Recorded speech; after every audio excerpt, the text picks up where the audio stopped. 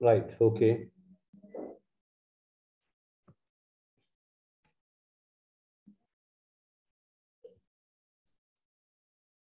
Right, நாங்கள் start பண்ணுவோம்.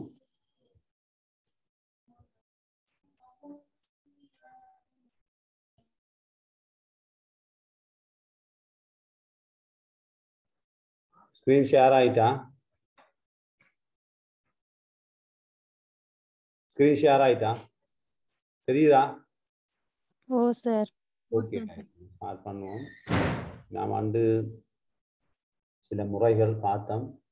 அதில் கற்பித்தல் முறைகள் பார்த்து கொண்டிருக்கோம். கொஞ்சம் வேகமாக அண்டைக்கும் சில முறைகளை, முக்கியமான முறைகளை நாங்கள் கிளைத்திட்ட முறை பார்த்தோம். இதில் அதோட முன்திட்ட முறை கற்பித்தல், அதுக்குள்ள கிளைத்திட்ட முறை பார்த்தோம். இன்றைக்கு ஒப்படைகளை பயன்படுத்தி கற்பிக்கிறத பார்ப்போம். உங்களுக்கு தெரிஞ்ச வகையில் ஒப்படைகள் என்ன தெரியும்? ஒப்படைன்னா என்ன? அசைன்மெண்ட்ஸ் என்று சொல்லுவாங்க. இது ஒரு பிரபல்யமான ஒரு முறையாக பயன்படுத்தப்படுகின்றது. ஒரு ஒப்படை முறை என்று சொல்றது வந்து மாணவர்கள கற்றலுக்கு மாணவர் மையமாக மாணவர்கள் தேடி ஆய்ந்து மிக சிறப்பான கற்றலை மேற்கொள்வதற்கான ஒரு முறையாக ஒப்படை முறை பயன்படுத்தப்படுகின்றது. பொதுவாக ஆசிரியர்கள் இந்த ஒப்படை முறைகள் தொடர்பான தெளிவான விளக்கங்கள் குறைவாக இருப்பதை நாங்கள் அவதானிக்கக்கூடியதாக இருக்கின்றது. ஒப்படை முறையிலே உண்மையிலேயே நாங்கள் இந்த ஒப்படையை எவ்வாறு நீங்கள் மேற்கொள்ள வேண்டும் என்பது தொடர்பான தெளிவான விளக்கமின்றி ஒப்படைகள் வழங்கப்படுகின்றன. பாடசாலை மட்டத்திலே முக்கியமான ஒரு கணிப்பீட்டு முறையாக ஒப்படை முறை காணப்படுகிறது. உங்களுக்கு தெரியும் SBA. யாருக்கு தெரியும் SBA என்றால் என்ன? ஸ்கூல் பேஸ்ட் அசஸ்மெண்ட் என்றால் என்ன? அல்லது பாடசாலை மட்ட கணிப்பீடு என்று சொல்வார்கள். இது சம்பந்தமாக உங்களுக்கு ஏதாவது தெரியுமா? பாடசாலை மட்ட கணிப்பீடு என்றால் என்ன சொல்லுங்க. பாடசாலை மட்ட கணிப்பீடு என்றால் என்ன தெரியுமா? தெரியாதா? டீச்சர்ஸ் அறிகிறாக சொல்லலாம். பாடசாலை மட்ட கணிப்பீடு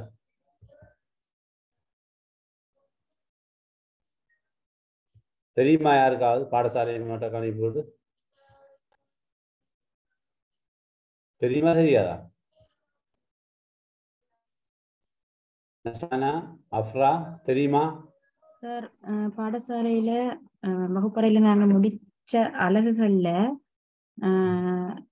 செயற்பாடுகள் வினாக்களை வழங்கி மாணவர்கள் அடைவு மட்டத்தை பாக்குறதுக்கான ஒரு பரீட்சை மாதிரி. அது இந்த எக்ஸாம் பேப்பராகவும் வைக்கலாம், செயற்பாடுகளாகவும் செய்யலாம். அந்த மாணவர்களோட அடைவு மட்டத்தை பாக்குறதுக்காக கட்டாயம் செய்யப்படணும். எப்படி கட்டாயம் அது ஒவ்வொரு தவணையிலையும் இந்த ஒவ்வொரு வகுப்புக்கும் தவணை வாரியாக செய்யப்படல் வேண்டும்.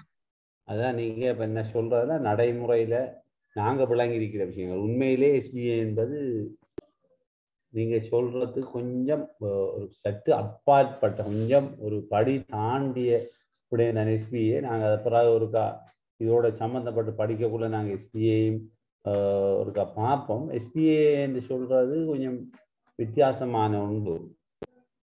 ஸ்கூல் பேஸ்ட் அசஸ்மெண்ட் என்று சொல்றது. ஏன் இதை சொன்னா, ஸ்கூல் பேஸ்ட் அசஸ்மெண்ட்ல ஒப்படை முறையும் ஒரு முக்கியமான முறை. இந்த ஒப்படை முறை கற்றல் முறையாகவும் பயன்படுத்தப்படுகிறது, ஒரு கணிப்பீட்டு முறையாகவும் பயன்படுத்துவது வித்தியாசம். ஒப்படையில மாணவர்களை கணிப்பீடு செய்து அவருடைய அடைவு மட்டங்களை எந்த அளவுக்கு இவர்கள் சில விடயங்களை அடைந்து இருக்கிறார்கள் என்பதை அறிவதற்காக இந்த கணிப்பீட்டு முறையாக ஒப்படை பயன்படுத்தப்படலாம். அல்லது ஒரு குறிப்பிட்ட எண்ணக்கருவை கற்றல் கற்பித்தல் செயற்பாடில் ஈடுபடுகின்ற போது மாணவர்களுக்கு வழங்கி விருத்தி செய்கின்ற நோக்கத்துக்காகவும் இருக்கலாம். இதுல இந்த சொன்னீங்க SBAங்கிறது ஒரு பெரிய பரந்துபட்ட எண்ணக்கரு, ஸ்கூல் பேஸ்ட் அசஸ்மெண்ட் என்று சொல்லி நாங்கள் கற்றல் பேறுகளை மாணவர்களுக்கு என்னென்ன கற்றல் பேறுகளை மாணவர்கள் அடைய வேண்டும் என்று எதிர்பார்க்கின்றோமோ அந்த கற்றல் பேறுகளை மாணவர்கள் சரியாக அடைந்து கொள்வதற்கான வழிகாட்டல்கள் ஒவ்வொரு பாட வேளையிலும் 40 நிமிடத்தை எடுத்துக்கொண்டால் ஆரம்பத்திலிருந்து இறுதி வரை வழங்கப்படுகிறது. அந்த பாட வேளையில் எங்களுடைய நோக்கம் கற்றல் பேறுகள், மாணவர்களுடைய அறிவு, மனப்பாங்கு, திறன் தொடர்பான விடயங்கள் மாணவர்களிடத்திலே சிறப்பாக அடையப்பட வேண்டும் என்கின்றதுதான் எங்களுடைய கற்றல் கற்பித்தல் செயல்முறைய நோக்கமாக அமைகின்றது.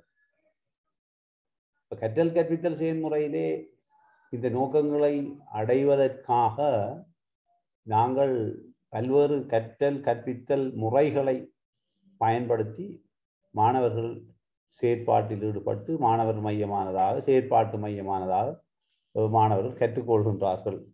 அதிலே ஒரு முறை ஒப்படை முறையாக இருக்கின்ற போதிலும் பாடசாலை மட்ட கணிப்பீடு என்பது மாணவர்கள் குறிப்பிட்ட அலகுகளை அல்லது நாங்கள் இப்போது சொல்ல போனால் குறிப்பிட்ட தேர்ச்சி மட்டங்களை ஒன்றாக இணைத்து அதிலே ஒரே வகையான தேர்ச்சி மட்டங்களில் மாணவர்கள் எவ்வாறு தங்களுடைய இலக்கை நோக்கி பயணிக்கின்ற போது அந்த இலக்கை நீங்கள் குறிப்பிட்டதை போன்று அடைவு மட்டத்தை எந்த அளவுக்கு இவர்கள் அடைந்திருக்கிறார்கள் என்பதை பற்றி ஒரு கணிப்பீடாக கணிக்கிற ஒரு முறைதான் SBA என்று சொல்லி சொல்றாங்க. அதில் முக்கிய நோக்கம் SBA-னுடைய முக்கிய நோக்கம் மாணவர்களுடைய திறன்களை நீங்க நினைக்கிற மாதிரி ஒரு பரீட்சை மூலமாக அல்லது வேறு முறைகள், அவதானிப்பு முறை, செவ்வாய் பார்க்கும் பட்டியல், ஒப்படை முறை, பிராக்டிக்கல் செயல்முறைகளை வழங்கி செய்யலாம், ஒப்படைகளை வழங்கி செய்யலாம், செயற்திட்டங்களை வழங்கி ஏதோ ஒரு வகையிலே மாணவர்கள் தங்களுடைய அடைவுகளை சிறப்பாக அடைகின்றார்கள், எந்த அளவுக்கு அடைகின்றார்கள் என்பதை அளவிடுவதற்காக தான் இந்த பாடசாலை மட்ட கணிப்பீடு மேற்கொள்ளப்படுகிறது. பாடசாலை மட்ட கணிப்புடைய நோக்கம் மாணவர்களுடைய துறை சார்ந்த விடயங்களை இனங்காண்பதாகவும் அமைய வேண்டும். மிக வினைத்திறனாக ஒரு பாடசாலை மட்ட கணிப்பீடு நடைபெறுகின்ற போது அந்த பாடசாலையில் நடத்தப்படுகின்ற பாடசாலை மட்ட கணிப்பீட்டினூடாக மாணவர்களினுடைய ஆற்றல்கள் இனங்காணப்பட வேண்டும். ஒரு பிள்ளை ஒரு ஒப்படையிலே அல்லது வழங்கப்பட்ட அவதானிப்பினூடாக பெறப்பட்ட முடிவுகளிலே அல்லது ஒரு சிறிய குறு எழுத்து பரீட்சை அல்லது ஒரு செயல்முறை ஊடான விடயம் பிராக்டிக்கல் ஒன்றை வழங்கி அதிலே மாணவன் காட்டிய தன்னுடைய ஆற்றல் வெளிப்பாடு போன்றவற்றை சரியாக துல்லியமாக கணிப்பீடு செய்து பார்க்கின்ற போது எந்த மாணவன் எந்த துறையிலே ஆற்றலை கொண்டிருக்கிறான் என்பதை இனங்கண்டு அவரை வழிப்படுத்துவதற்கான ஒரு முறைதான் SBA தவிர கட்டாயமாக செய்து புள்ளிகளை போட்டு அவர்களை SBA கணிப்பீடு செய்து அதிபருக்கு வழங்க வேண்டும் என்பதற்காக செய்யப்படுவதல்ல. மாணவர்களுடைய லைன் என்ன லைன்ல மாணவன் போய்கொண்டிருக்கிறான் என்பதை நாங்கள் அறிந்து கொள்வதற்காக தான் இந்த SBA மேற்கொள்கிறோம். எனவே நாம் இப்போ கதைக்கிறது SBA என்பது ஒரு கணிப்பீடு முறை. ஆனால் இங்கு நாங்கள் கதைக்க போகின்ற இந்த ஒப்படை என்பது ஒரு கற்றல் கற்பித்தலுக்காக பயன்படுத்தப்படுகின்ற ஒரு முறையாக இருக்கிறது என்பதை நீங்கள் விளங்கிக் கொள்ள வேண்டும். ஒப்படைகளை பயன்படுத்தி கற்பித்தலில் நாங்கள் ஈடுபடுகின்ற போது அதனை டோல்டன் முறை எனவும் அழைக்கின்றோம். இந்த முறையை டோல்டன் முறை எனப்படும் முறையாக அழைக்கின்ற ஒரு பேரை மையமாக கொண்டு இப்போ மாணவர் ஒருவனை நாங்கள்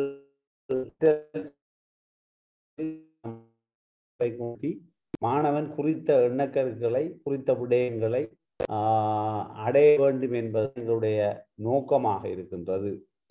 ஆனால் இதிலே முக்கியமாக இந்த ஒப்படைகளை வழங்குகின்ற போது சில நேரங்களில் நாங்கள் பின்னுக்கு வழங்கும் ஒப்படை என்பது தனி முறையாக அன்றி செயற்திட்ட முறை ப்ரொஜெக்ட் பேஸ்ட் லேர்னிங் ஒப்படைகள் வழங்கப்படுகின்ற போது அசைன்மெண்ட்ஸ் என்று சொல்வார்கள். ஒப்படைகள் வழங்குகின்ற போது இந்த ஒப்படைகள் அல்லது குழு ஒப்படையாக வழங்கப்படலாம். தனி ஒப்படைங்கிற தனிநபருக்கு ஒரு ஒப்படையை வழங்கி அவரை கற்றலில் ஈடுபடுத்தலாம், அல்லது குழு ஒன்றுக்கு வழங்கி அந்த குழுவினூடாக ஒப்படையை ஈடுபடுத்தலாம். ஒப்படைகளை பொறுத்தவரையிலே 4 பிரதான அம்சங்களை கொண்டிருக்கிறது. ஒப்படைகளை நாங்கள் கருதினால் 4 பிரதான அம்சங்களை கொண்டிருக்கிறது. ஒன்று, மாணவன் எவ்வாறான வேலைகளை செய்ய வேண்டும் என்கின்ற அறிவுறுத்தல் வழங்கப்பட்டது. மாணவனால் என்னென்ன பணிகள் நிறைவேற்றப்பட வேண்டும் என்பது ஒப்படையிலே தெளிவாக குறிப்பிடப்பட்டிருக்கும். எவ்வாறு நடந்து கொள்ள வேண்டும். நாங்கள் சில உதாரணங்களை பார்ப்போம். அந்த வேலைகள் மூலம் என்ன குறிக்கோள்கள் அல்லது நோக்கங்கள் அல்லது ஒரு அவுட்கம் வேறாக என்ன அடையப்படுகின்றது அல்லது விளைவாக எதை நாங்கள் பெற்றுக்கொள்ள எதிர்பார்க்கின்றோம் என்கின்ற விடயம் தெளிவாக குறிப்பிடப்பட்டிருக்கின்றன. மூன்றாவது, ஒரு இலக்கை நோக்கி செல்வதற்கு ஒரு மாணவனை அல்லது ஒரு மாணவர் குழுவை ஆசிரியர்கள் தொடர்ச்சியாக எவ்வாறு வழிகாட்ட வேண்டும் என்பதற்கேற்ப வழிகாட்டல்கள் வழங்கப்பட வேண்டும். நான்காவது, இந்த ஒப்படையை முடித்த பின்னர் தாம் இந்த ஒப்படையை மேற்கொள்வதற்காக செய்த ஒவ்வொரு செயற்பாடுகளூடாகவும் தான் கற்க எதிர்பார்க்கின்ற அந்த கல்வி விடயத்துடன் தொடர்புடையதாக தான் அடைய வேண்டிய சிறந்த பெறுபொருளை அடைந்து கொள்ள வேண்டும். எனவே உண்மையிலே 4 அம்சங்களை உள்ளடக்கி இருக்க வேண்டும். முதலாவது, என்ன பணிகளை மாணவன் நிறைவேற்ற வேண்டும் என்பது குறிப்பிடப்பட்டிருக்க வேண்டும். இரண்டாவது, அந்த கல்வி நோக்கங்கள், இதுக்கு சும்மா ஒப்படை என்பது எந்தவித நோக்கமும் இல்லாமல் செய்யக்கூடாது. மூன்றாவது, ஒரு இலக்கை நோக்கி செல்லக்கூடியதாக இருக்க வேண்டும். எந்த இலக்கு இல்லாத ஒப்படையை வழங்காமல் இலக்கை நோக்கி செல்லக்கூடியதாக இருக்கணும். அதுக்கான வழிகாட்டல் ஆசிரியரால் வழங்கப்படப்படும். நான்காவது, செயற்பாடுகள் எல்லாமே கல்வியோட தொடர்புடையதாக பெறுபவர்களை காட்டக்கூடியதாக இருக்க வேண்டும். இது 4 அம்சம். இப்போ நாங்க பார்ப்போம்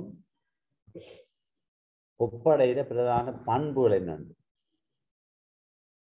முதலாவது, நீங்க ஒரு ஒப்படையை வழங்குவதா இருந்தா, நான் சில விஷயங்கள் சொல்றேன். ஒரு ஒப்படையில நீங்க மாணவர் எவ்வாறான வேலைகளை செய்ய வேண்டும், என்ன விடயங்களை தொகுக்க வேண்டும், எத்தனை, உதாரணமாக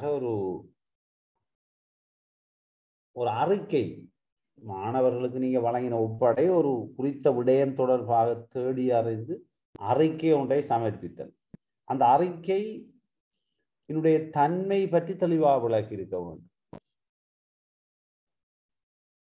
என்ன நோக்கத்துக்காக இது வழங்கப்படுகிறது, இந்த அறிக்கை எவ்வாறு இருக்க வேண்டும், இந்த அறிக்கையிலே இடம்பெற வேண்டிய தலைப்புகள் எவ்வாறு அமைய வேண்டும், அத்தோட அந்த ஒப்படை எத்தனை சொற்களை கொண்டு அமையப்பெற வேண்டும், எவ்வாறான விளக்கங்களை அது விளக்குவது எதிர்பார்க்கப்படுகிறது போன்ற விடயங்கள் அதிலே அந்த ஒப்படையிலே தெளிவாக, மிகவும் திட்ட தெளிவாக குறிப்பிடப்பட வேண்டும். ஒரு ஒப்படை வழங்குகின்ற போது மாணவர்கள் தெளிவாக புரிந்து கொள்ள வேண்டும் என்ன நோக்கத்திற்காக இந்த ஒப்படைகள் வழங்கப்படுகின்றன. நோக்கமின்றிய ஒப்படைகள் வழங்கப்படுவதை தவிர்க்க வேண்டும். அடுத்தது, உறுதியான தீர்மானங்களுக்கு மாணவர்களை இட்டுச் செல்லக்கூடியதாக இந்த ஒப்படை இருக்க வேண்டும். மாணவர்களுக்கு நீங்க வழங்குகிற ஒப்படையை அளவுக்கு அதிகமான சுமையாக அந்த மாணவர்களால் அதனை நிறைவேற்ற முடியாத அளவுக்கு சிக்கலான ஒப்படை ஒன்றை வழங்கிவிடக்கூடாது. என்றால் சிலர் வயதுக்கு பொருத்தமற்ற முறையிலே, எல்லைகள் அற்ற முறையிலே மாணவர்களுக்கு சுமைகளை வழங்குவது வழக்கம். ஆகவே முதல் படியாக ஒப்படை மிக தெளிவாக, துல்லியமாக, மிக திட்ட தெளிவாக அமைய வேண்டும். மிக தெளிவாக நோக்கங்கள், ஒப்படை எதற்காக வழங்கப்படுகிறது என்பது குறிப்பிடப்பட்டிருக்க வேண்டும். ஒரு உறுதியான தீர்மானத்தை எடுக்கக்கூடியவாறு இந்த ஒப்படைகள் தயாரிக்கப்பட்டிருக்க வேண்டும். ஒப்படையில் இடம்பெறும் செயற்பாடுகள் யாவுமே மாணவர்களால் நடைமுறைப்படுத்தக்கூடிய செயற்படுத்தக்கூடிய நிலைக்கு கொண்டு வரப்பட வேண்டும். எனவே இது ஒரு முக்கியமான பண்பாக காணப்படுகிறது. இரண்டாவது ஒன்று, இப்போ நாங்கள் எப்பயும் ஒரு ஒப்படைய ஆரம்பிக்கக்கூடிய எந்த ஒரு செயற்பாடு எளிமையிலிருந்து ஃப்ரம் சிம்பிள் டு கம்ப்ளெக்ஸ், எளிமையிலிருந்து சிக்கலான நிலைமையை நோக்கி பயணிக்கக்கூடியதாக ஒப்படையில் அமைய வேண்டும். மறக்க வேண்டாம், சிக்கலான செயற்பாடுகளிலிருந்து எளிய செயற்பாடுகளிலிருந்து சிக்கலை நோக்கி பயணிக்கிற மாதிரி ஒப்படைகளை நீங்கள் மாணவர்களுக்கு தயாரித்து வழங்க வேண்டும். சில வேளைகளிலே நாங்கள் வழங்குகின்ற ஒப்படைகள் நாங்கள் பொறுப்பேற்ற பாடத்திற்கு பொருத்தமற்றதாக இருக்கலாம், மிகவும் சிக்கலான நிலைமையை தோற்றுவிக்கலாம். நீங்க கொடுக்கிறது உங்களுடைய நோக்கத்தை விலகியதாக, பாடப்பரப்பினுடைய நோக்கத்தை விலகியதாக அமைந்திருக்கலாம். ஆகவே நீங்க கொடுக்குற ஒரு ஒப்படை கொடுத்தால் மாணவன் அந்த கற்றலில் ஈடுபட்டு கற்றுக்கொள்வது எதிர்பார்க்கப்படுகிறது. எளிமையிலிருந்து சிக்கலை நோக்கி போகணும். நீங்க கற்பிக்கிற பாடத்துக்கு அல்லது அலகுக்கு அல்லது ஒரு பகுதிக்கு பொருத்தமாக ஒப்படை அமைய வேண்டும். அடுத்தது, மாணவர்கள் ஒரு ஒப்படையை செய்கின்ற போது பல இன்னல்களை சிக்கல்களை எதிர்நோக்க வேண்டி ஏற்படுகின்ற போது பொருத்தமானவாறு எந்தெந்த இடங்களில் மாணவர்களை வழிகாட்ட வேண்டுமோ அதற்கேற்ப அந்த தடைகளை அகற்றி சிக்கலின்றி மாணவர்கள் சரியாக அந்த ஒப்படையை செய்து செல்வதற்கான அறிவுறுத்தல்களை வழங்குவது ஆசிரியருடைய பொறுப்பு. அடுத்த ஐந்தாவது விடயம்தான், மாணவருக்கு இப்போ எனக்கு நிறைய அனுபவங்கள் இருக்கிறது, பர்சனல் அனுபவம், தனிப்பட்ட அனுபவங்கள். என்னுடைய மகள் நான் நினைக்கிறேன் 6ஆம் வகுப்பினை படிக்கிற போது மின் தொடர்பான ஒரு ஒப்படை வழங்கப்பட்டுள்ளது. மின் பாவனையோ ஒன்றையோ. அதிலே ஒரு 6ஆம் வகுப்பு மட்டத்தில் இருக்கின்ற பிள்ளை எத்தனை பக்கங்கள் எழுத வேண்டும் ஒரு ஒப்படைக்காக, அது ஒரு அறிக்கையாக சமர்ப்பிப்பதாக இருந்தால், அறிக்கை மாத்திரமல்ல வேறு விடயங்கள் எத்தனை பக்கம் எழுதலாம் 6ஆம் பிள்ளை? யாராவது தெரிந்தவர்கள் கூறலாம். சராசரி எத்தனை பக்கம் எழுதினா? இல்லை, ஒரு 6ஆம் தரத்தில் கல்வி கற்கின்ற ஒரு மாணவன் அல்லது மாணவி எத்தனை தாள்களில் ஒப்படைகளை எழுத எதிர்பார்க்கப்படுகிறது? சொல்லுங்க, கேட்குதா நான் சொல்றது? நசானா கேட்குதா? அஃப்ரா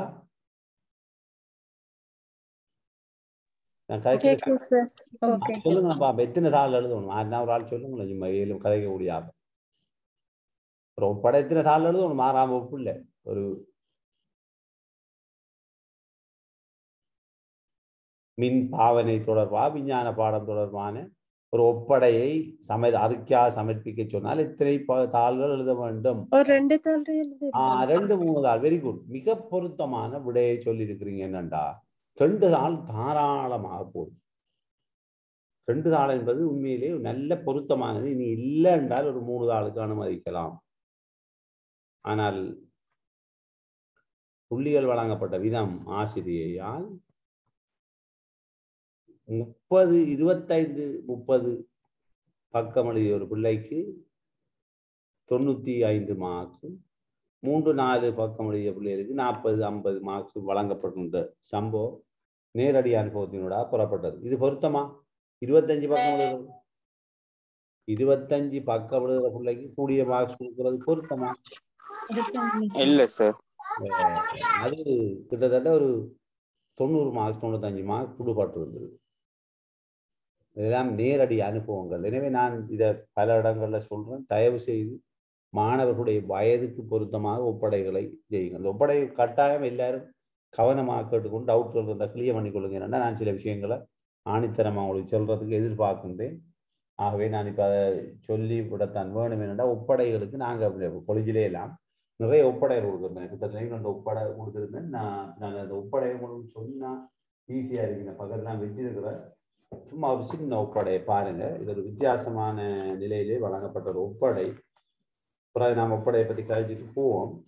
நான் வழங்கிய ஒப்படையை பாருங்க, கணித பிரிவுக்கு வழங்கிய ஒப்படை.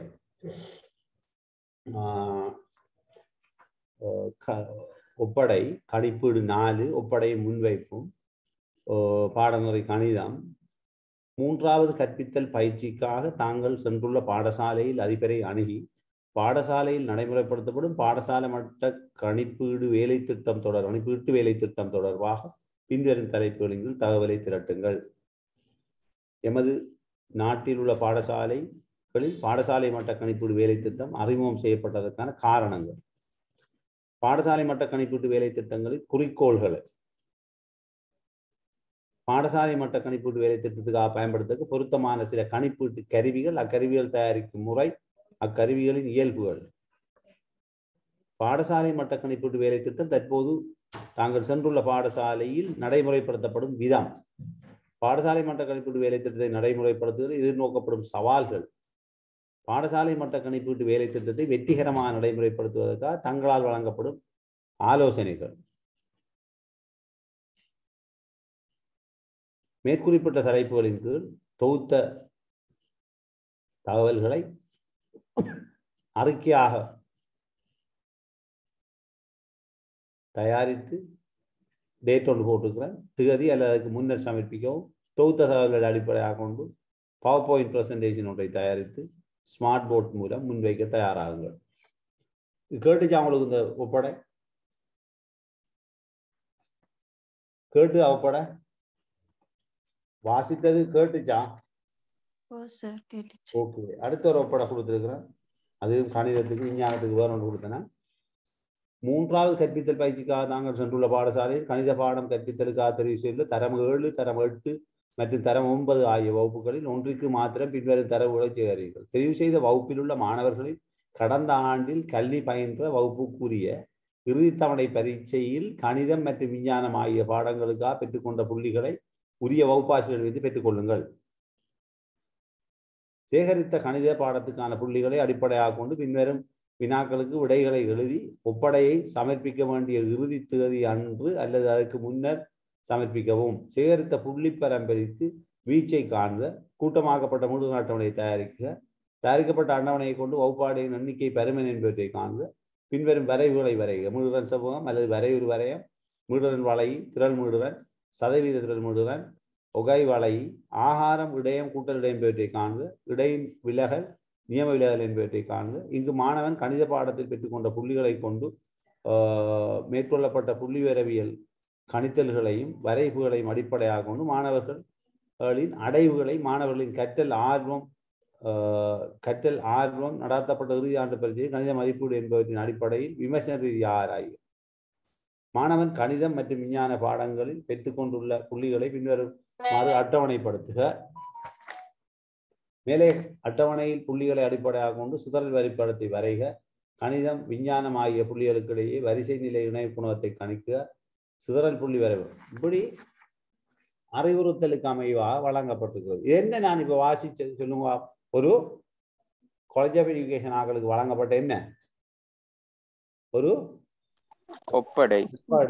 இது இப்படி இது நான் நிறைய ஒப்படைகள் இப்படி இப்போ கிட்டத்தில் இன்னொன்று கொடுத்தேன். லீஃப் ஆல்பம், விஞ்ஞான மாணவர்களுக்கு லீஃப் ஆல்பம் ஒன்று தயாரிங்க. அது அழகாக நோக்கத்தோட தயாரிக்கப்பட்டு அது பிரிப்பு செய்து லீஃபை எடுத்து இலைகள் எடுத்து வச்சு ட்ரை பண்ணி அதை ஒட்டி பேஸ்ட் பண்ணி வித்தியாசமாக சிலர் ஒரு மர குச்சிகள் எடுத்து ஒட்டி சுப்பக்குழுவால் ஒட்டி அழகான பாக்ஸுகளாக தயாரிச்சிருந்தார்கள். சிலர் வித்தியாசமான அது டிஃப்ரெண்டான ஒரு இதுகள் செய்யப்பட்டிருந்தது ஒப்படையா அசைன்மெண்ட்ஸ். ஆகவே இந்த நான் இதே சொல்லணும்னா ஒப்படையை வழங்குற போது வயது எல்லைக்கேற்ப எத்தனை தாட்கள் எழுத வேண்டும். 10 தாட்களில் ஒப்படைக்க வேண்டும். இதில் 1 சைட் எழுதப்பட வேண்டும். இந்த விடயங்கள் எல்லாம் நீங்க சொல்ல வேணும். ஒரு சைட் தனிப்பையும் ஒப்படை எழுதுற 2 சைட்ல எழுதுறல்ல. ஆகவே ஒப்படைகள் மாணவர்கள் முன்னறிவு. அவர்கள் என்ன இப்ப தரம் 8 இருக்கிற மாணவர்களுக்கு என்ன முன்னறிவு இருக்கு? A லெவல்ல விடயத்தை கொடுக்க முடியாது. அப்ப அவர்களுடைய பாட அலகுக்கு பொருத்தமாக இருக்க வேண்டும். மாணவர்களுடைய ஒப்படையின் முக்கியத்துவத்தை விளங்கக்கூடியதாக இருத்தல் வேண்டும். மாணவர்கள் ஒப்படை முக்கியத்துவம். சிலர் என்னத்துக்காக ஒப்படை வழங்கப்பட்டது என்று வழங்கின ஆசிரியருக்கும் தெரியாமல் இருக்கு. ஆகவே ஒப்படைகள் மிக தெளிவாக மாணவர்கள் விளங்கக்கூடிய வகையிலே, நோக்கத்தை அவர்கள் புரிந்து கொள்ளக்கூடிய வகையிலே அந்த ஒப்படைகள் அதனுடைய முக்கியத்துவத்தை அறிந்து கொள்ளும் வகையில் ஒப்படைகள் வழங்கப்பட வேண்டும். அப்படி இல்லாட்டி மாணவர்களுக்கு வெறுத்து போயிடும். மாணவர் என்ன செய்வாங்க? ஒப்படையில அக்கறையோடு செயற்பட மாட்டார். ஆகவே ஆர்வத்தை தூண்டும் வகையிலே அந்த ஒப்படைகள் அமைகின்ற போது அவர்கள் தகவலை தேடி மனமகிழ்வுடன் கற்றலில் ஈடுபடக்கூடிய வாய்ப்பு ஏற்படும். அடுத்ததான் மாணவர்களின் திறன்களுக்கு பொருத்தமாக, இப்ப நீங்க ஒரு ஒரு ஒப்படைய அந்தந்த மாணவர்களுடைய வயது மட்டம் திறனுக்கேற்ப கொடுக்காவிட்டால் அது உண்மையான ஒரு அமைப்புடைய ஒப்படையாக வந்து சேராது எங்களோட கையில. எங்களுக்கு தெரியும் மாணவர்கள் திறன் எந்த அளவுக்கு இருக்குதோ அதுக்கேற்பதான் நீங்க ஒப்படையலை. ஆனால் கூடுதலாக துரதிர்ஷ்டவசமாக இந்த ஒப்படைகளை செய்வர்கள் யாராக இருக்கிறார்கள்? பிள்ளைகளாக இருக்கிறார்களா அல்லது பெற்றோர்களாக இருக்கிறார்களா? பெற்றோர். அப்ப யாருக்கு திறன் வளர்கிறது? பெற்றோர். மாணவர்களுக்கு திறன் வளர்வது மிக குறைவாக இருக்கிறது. ஆகவே நீங்கள் வழங்குகின்ற ஒப்படை மாணவர்கள் தான் செய்து கொண்டு வருகிறார்கள் என்பதை உறுதி செய்ய வேண்டிய தேவை உங்களுக்கு இருக்கிறது என்பதையும் கருத்திலே கொள்ளுங்கள். இது முக்கியமானது. இது ஒரு முக்கியமான ஒரு விடயமாக இருக்கின்றது. ஆகவே அடுத்த விடயம், மாணவர்கள எண்ணக்கரு விருத்தியை ஏற்படுத்தக்கூடியதாக ஒப்படைகள் அமைய வேண்டும். ஏதாவது நோக்கம் சார்ந்த எண்ணக்கரு விருத்திக்காக சும்மா வெறுமனே ஒரு ஒப்படையை செய்வதை விட மாணவர்கள் என்ன எண்ணக்கருக்களை விருத்தி செய்ய எதிர்பார்க்கின்றோமோ அதனை விருத்தி செய்ய எதிர்பார்ப்பதாக அந்த ஒப்படையில் இருக்க வேண்டும். அதே போன்று மாணவர்களுக்கு கற்றலையும் சிந்தனையையும் சிறப்பான முறையிலே மலரச் செய்து அவருடைய உள்ளங்களிலே அந்த விடயங்களை அவர்கள் சிறப்பாக கற்றுக்கொள்ளக்கூடிய எண்ணக்கருவை விருத்தி செய்யக்கூடிய நிலைக்கு இதை ஆளாக்க வேண்டும். அதற்காக நீங்களுடைய ஒப்படைகள் அமைவது அவசியம். ஆகவே அதுக்கு ஒப்படைகள் இருக்க வேண்டும். அடுத்து சமர்ப்பிக்கப்படும் ஒப்படை செலவு. சில பிள்ளைகள் இப்போதும் கூட பாடசாலைகளிலே வசதி குறைந்த மாணவர்கள் இருப்பார்கள், வசதி படைத்த மாணவர்கள் இருப்பார்கள். அப்ப நீங்க இப்போ ஒரு 50 தாள் கொண்ட ஒப்படை ஒரு அறியாத ஒரு ஆசிரியர் வழங்கிவிட்டால் அந்த ஒப்படைக்காக செலவழிக்கப்படுகின்ற தொகை எவ்வாறு இருக்கு? 2 தாள் என்றால் 8 மட்டும் 16 ரூபாய், 20 ரூபாய் காசோட அதனுடைய பிரச்சனை முடிந்துவிடும். கவப்பேச்சு ஒன்றுக்கு 10 ரூபா காசு போடலாம். ஆகவே இப்போ கலர் பிரிண்ட் எடுத்துட்டு வாங்க, இதுல இதை ஓட்டுங்க, அங்க எடுங்க. இந்த பிள்ளைகளுள்ள நிலைமைகளை கருத்தில் கொள்ளாது ஒப்படைகள் வழங்கப்படக்கூடாது. ஆகவே செலவு ஒப்படை அதுக்காக செலவு செய்ய வேண்டிய காலத்துக்கு பொருத்தமானதாக இருக்க வேண்டும். அதே போன்று அதிக அளவான நிலைமைகளை காலம் எவ்வளவு செலவழிக்குமோ அது மாதிரி பொருளாதார விடயங்களை கருத்தில் கொள்ள வேண்டும். சில ஒப்படைகளை சில அதிகப்படியாக செலவு செய்து சில பிள்ளைகளுக்கு சில பொருட்களை ஒப்படைக்க சொன்னால் அதுக்கு என்ன செய்யறாங்கன்னா மிக கூடுதலான பணத்தொகையும் கூட செலவிடுவதை அவதானிக்கூடியா இருக்கிறது. எனவே ஒப்படையினூடாக நீங்க கல்வியில ஒரு பல்லினத்தன்மை, ஒரு டைவர்சிட்டியை ஏற்படுத்துறதாகவும் அமைய வேண்டும். ஏனென்றா கற்றல் ஒரே மாதிரியாக அமையாம ஒப்படையில கற்கிற நேரம் மாணவர்கள் மன மகிழ்வாக கற்பதற்கான வாய்ப்பு கிடைக்கும்ங்கிறதையும் நீங்க அறிந்து கொள்ள வேண்டும். ஆகவே அடுத்த விஷயம்தான் ஒரு வகுப்பறையில பயன்படுத்தக்கூடிய ஒப்படை வகைகள். சரிதானே? இப்ப இவ்வளவு சரியா ஒப்படைகள் நாங்க பார்த்தோம். ஒப்படைகள் என்னென்ன வகைகள்ல நாங்க இந்த ஒப்படைகளை பயன்படுத்தலாம்ன்ற விஷயத்தை நாங்க இப்ப பார்த்துருக்கிறோம். ஆகவே நீங்க ஒப்படையில பண்புகள் பார்த்தோம்.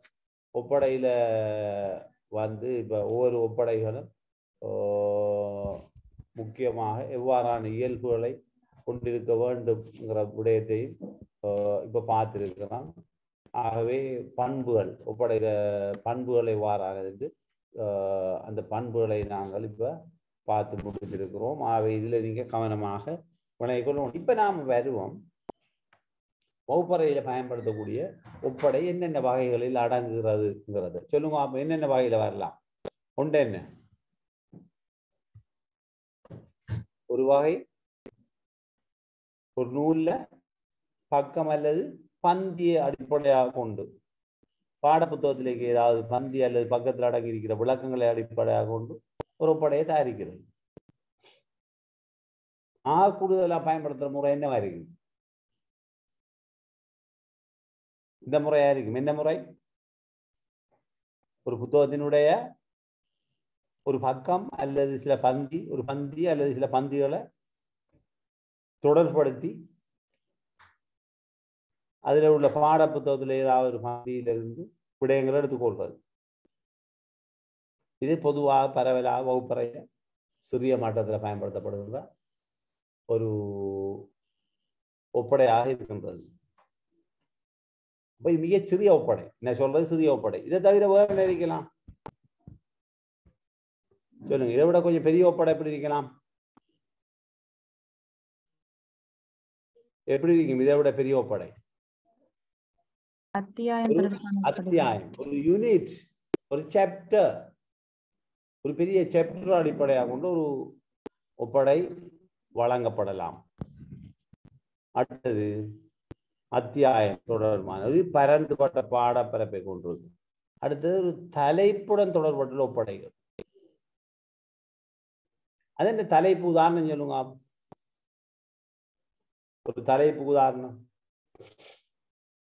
யாராவது?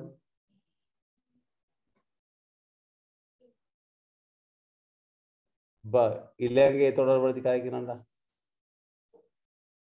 ஒரு பெரிய தலைப்பு. இலங்கையில அண்மையில் ஏற்பட்ட பொருளாதார பின்னடைவு விவசாயத்துறையில் எவ்வாறான பங்களிப்புகளை ஏற்படுத்தியுள்ளது என்பதை ஆராய்க. இது ஒரு ஒப்படையா கொடுக்கலாமா இல்லையா?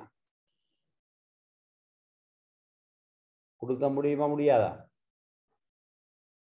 அண்மையில் அப்படி கொடுத்தா தேடுவாங்க. அப்ப அது ஒரு விடயம். அடுத்ததாக பிரச்சினை தொடர்பான, இது தலைப்போட தொடர்புடைய பிரச்சினை தொடர்பான ஒப்படையும் கொடுக்கலாம். பிரச்சினை ஒன்றை கொடுத்து அது இப்ப வந்து கொடுக்குறாங்க கூட. இந்த ப்ராப்ளம் சார்ந்த ஒப்படைகள் கூடுதலாக வழங்கப்படுவதை அவதானிக்கூடிய இருக்கிறது. மிக கூடுதலாக ஒரு பிரச்சனையை தீர்க்கிறதுக்காக ஒப்படையை கொடுக்குறாங்க என்றால் அதுல இப்ப எப்படி மிதிக்குது. இது வந்து பாடசாலை சில இதுகள்ல கம்பெனிஸ் வந்து ஒரு அசைன்மெண்ட்டை கொடுக்கும். இருக்கிற எம்ப்ளாயி இதை கொஞ்சம் சால்வ் பண்ணி பாருங்க, இதை அசைன்மெண்ட்டை செய்யுங்க, சில விஷயங்கள் ஒப்படைச்சு. ஏனென்றால் அவங்களுக்கு அந்த கிரியேட்டிவான ஐடியாக்களை பெற்றுக்கொள்ற நோக்கத்துக்காக அதை அப்படியான வேலை திட்டங்களை செய்கிறாங்க. ஒப்படைகளை வழங்கி கொஞ்சம் அதான் போது கொஞ்சம் அந்த ஒப்படை பற்றி ஃபுல்லா கொஞ்சம் கிளியர் பண்ணி போட்டு மற்ற பாடம்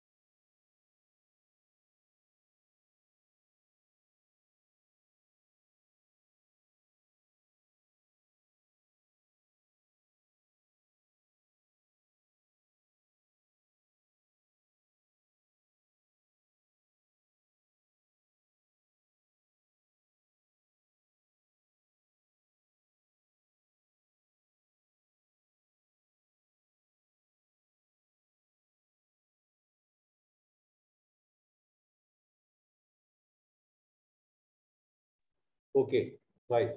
இப்போ இதில் பிரச்சனை தொடர்பான ஒப்படைகளை வழங்குறது முதல் தலைப்பொண்டை கொடுத்து அது தொடர்பாக பிரச்சனை. இது ஒரு நவீன ஒரு கம்பெனிகளில் ஒரு முறையாக செய்கிறாங்கன்னா ஒரு 4 பேருக்கு அந்த பிரச்சனை தொடர் ஒப்படை வழங்கினால் அதுக்கு ஒரு தீர்வை கொண்டு வர நேரம் சிம்பிளான தீர்வுகள், இனோவேட்டிவ் ஐடியா உள்ளவர்களிடமிருந்து அதை பெற்று மிக எளிமையான முறையிலே அந்த பிரச்சனைகளை தீர்க்கின்ற நடைமுறை மிக கூடுதலாக இப்போது பயன்படுத்தப்படுகின்றது. அதற்கேற்றவாறு மாணவர்களை நாங்கள் பயிற்றுவிக்கலாம். ஆகவே ஒரு பகுதி, சின்ன பகுதி பந்தியை கொடுக்கலாம், ஒரு சாப்டரை கொடுக்கலாம், ஒரு தலைப்பை கொடுக்கலாம், பிரச்சனையை கொடுக்கலாம். அடுத்தது சேர்த்துட்டோம். நாங்கள் அது ஒரு பாரிய உடையமாக இதை சொல்லலாம். என்னென்றா, இப்போ ஒரு பெரிய சேர்த்திட்டம் ஒன்றை வழங்கி அந்த சேர்த்திட்டத்தில் நாங்கள் கட்டாயமாக ஒரு ஒப்படை ஒன்றை சமர்ப்பிக்க சொல்லலாம். உதாரணமாக இன்னைக்கு ஒரு பாடநெறி ஒன்றில் இருக்கிற போது சில சந்தர்ப்பங்களில் ரிசர்ச் ஆய்வுகளில் ஈடுபடுவாங்க. இன்னும் சில கோர்ஸுகளுக்கு ஒரு ப்ரொஜெக்ட் செய்து அதனுடைய ரிப்போர்ட் சப்மிட் பண்ணப்பட வேண்டும் என்று எதிர்பார்க்கப்படுகிறது. எல்லாத்துக்கும் ஆய்வு செய்ய மாட்டாங்க. ஒரு டிகிரி அப்படியான விடயங்களுக்கு தான் ஆய்வுகள் கூட செய்யப்படும். இல்லாமலுக்கு ஒரு சாதாரண நோமல் கோர்ஸுகளுக்கெல்லாம் ஒரு சிறிய செயற்திட்டமாக அமையலாம். அவ்வாறான செயற்திட்டங்களை செய்ததும் பொருத்தம். இப்போ பாடசாலையை பொறுத்தவரையில் வழங்கப்படுகின்ற ஒப்படைகளை பார்த்தா நான் கதைக்கிறோம். இது பெரிய வெளி மட்டத்துக்கு போகிறதல்ல, பாடசாலை அடிப்படையில் இது இருக்கிறதால அவ்வாறான ஒரு செயற்திட்டங்களை பற்றி கதைக்கின்ற போது அது விஞ்ஞானம், தொழிற்பயிற்சி போன்ற செயல்களை தான் கூடுதலாக பயன்படுத்துறது அவதானிக்கக்கூடியதாக இருக்கிறது.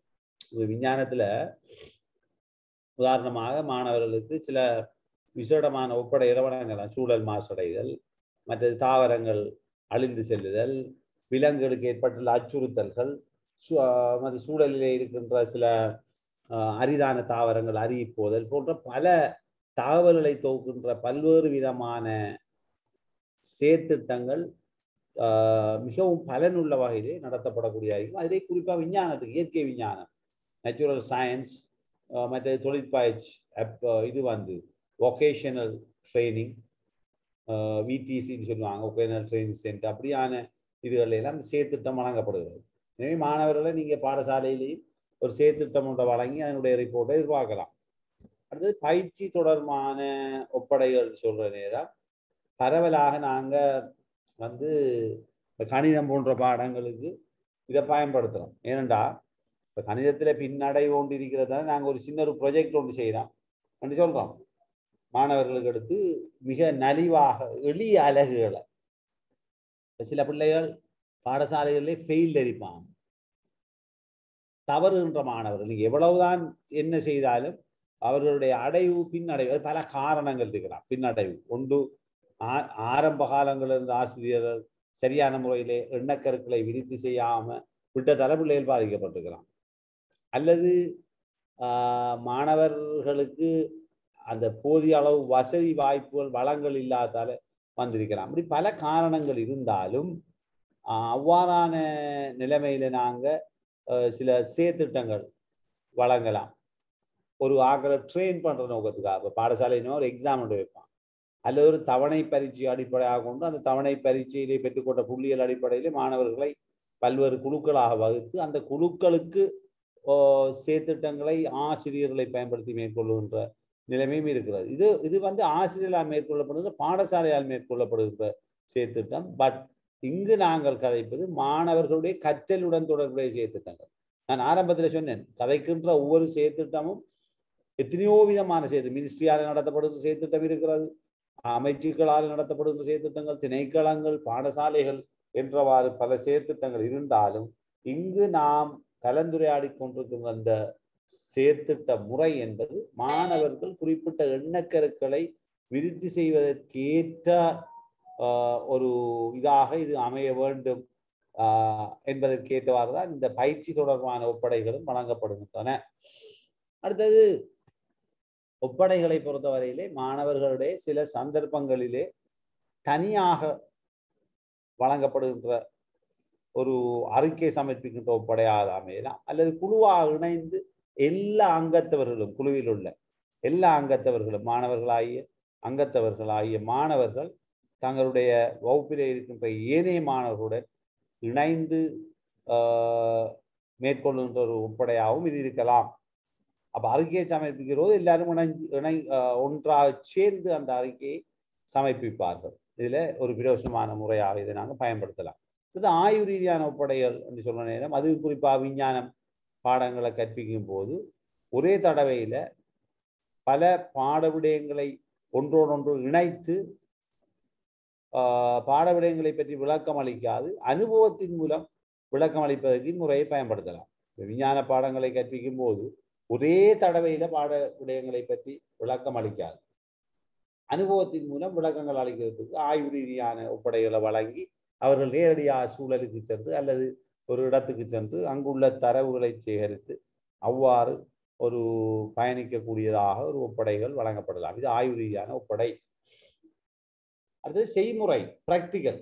பிராக்டிக்கல் செய்து முடிய செய்முறை திறன்கள் உயியல் திறன்கள்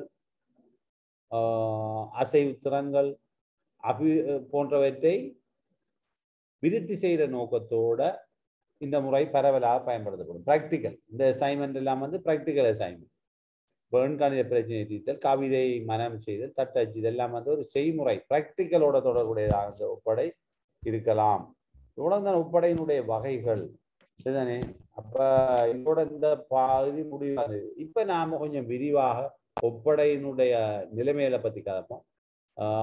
நீங்க உங்களோட அனுபவங்களை பகிர்ந்து கொண்டால் அடுத்த சாப்டருக்கு நாங்க போய்கொள்ளலாம். ஏன்னா விரைவாக இதை முடிச்சுட்டு நிறைய விஷயங்கள் புது விடயங்களை படிக்கணும்ன்றதால நான் இந்த பழைய மிக பழமையான இந்த முறையிலிருந்து சற்று விடுபடுறதுக்கு யோசிக்கிறேன். விடுபட்டு புதிய முறைகளை உங்களுக்கு நவீன காலத்துக்கு பொருத்தமான சில முறைகள் இதுல இல்லாமல் இருக்கிறது. எஜுகேஷன் டெக்னாலஜில அதை பற்றி கலந்துரையாட வேண்டி இருக்கிறது. இப்ப ஒப்படை உங்களுடைய அனுபவ கருத்துக்களை சொல்லலாம். உண்மையிலேயே துரதிர்ஷ்டவசமாக முறையான ஒப்படைகள் எமது நாட்டில் நடைபெறுவதில்லை. ஒரு ஒப்படை செய்தால் அந்த பிள்ளையினுடைய சிந்தனை போக்கு, அந்த பிள்ளையினுடைய அறிவாற்றல், அந்த பிள்ளையினுடைய மனவெழுச்சி செயற்பாடுகள் எல்லாமே அந்த ஒப்படையினூடாக வெளிப்பட வேண்டும். அவ்வாறான ஒப்படைகள் இலங்கையிலே நடைமுறைப்படுத்தப்படுவது மிகவும் குறைவாகவே இருக்கிறது. இப்ப ஒப்படை தொடர்பு அவங்களோட கருத்தை சொன்னா அடுத்தது போயிடலாம். சொல்லுங்க.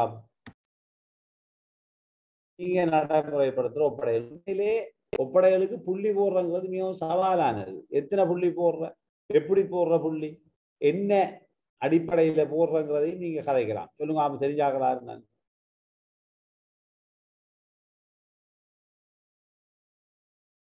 ஒரு ஆள் யாரு நேரம் கதைக்க அடுத்த இதுக்கு போக்குறேன் நான் புது விஷயத்துக்கு. சொல்லுங்க.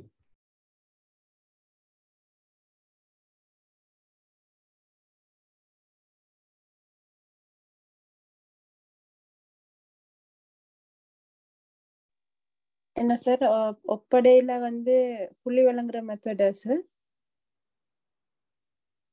ஹலோ, ஒப்படை பற்றிய உங்களுடைய கருத்துக்கள். நீங்க ஒப்படை சம்பந்தமா ஒப்படைங்கிறது ஒரு மிக முக்கியமான புள்ளி வழங்கல் எப்படி என்ன மாதிரி அதுல நியாயத்தன்மை எவ்வாறு அமைகிறது, புள்ளி வழங்கலை நியாயப்படுத்துறதுக்காக நீங்க என்ன வேலைகளை செய்யணும் என்றா ஆகப்பெரிய பிரச்சனை பயஸ். மிகவும் அகவயத்தன்மையான இந்த ஒப்படையினுடைய மிக முக்கியமான அம்சம் அகவயத்தன்மை. அகவாயம் என்றா என்ன? அகவாயம் என்றால் என்ன?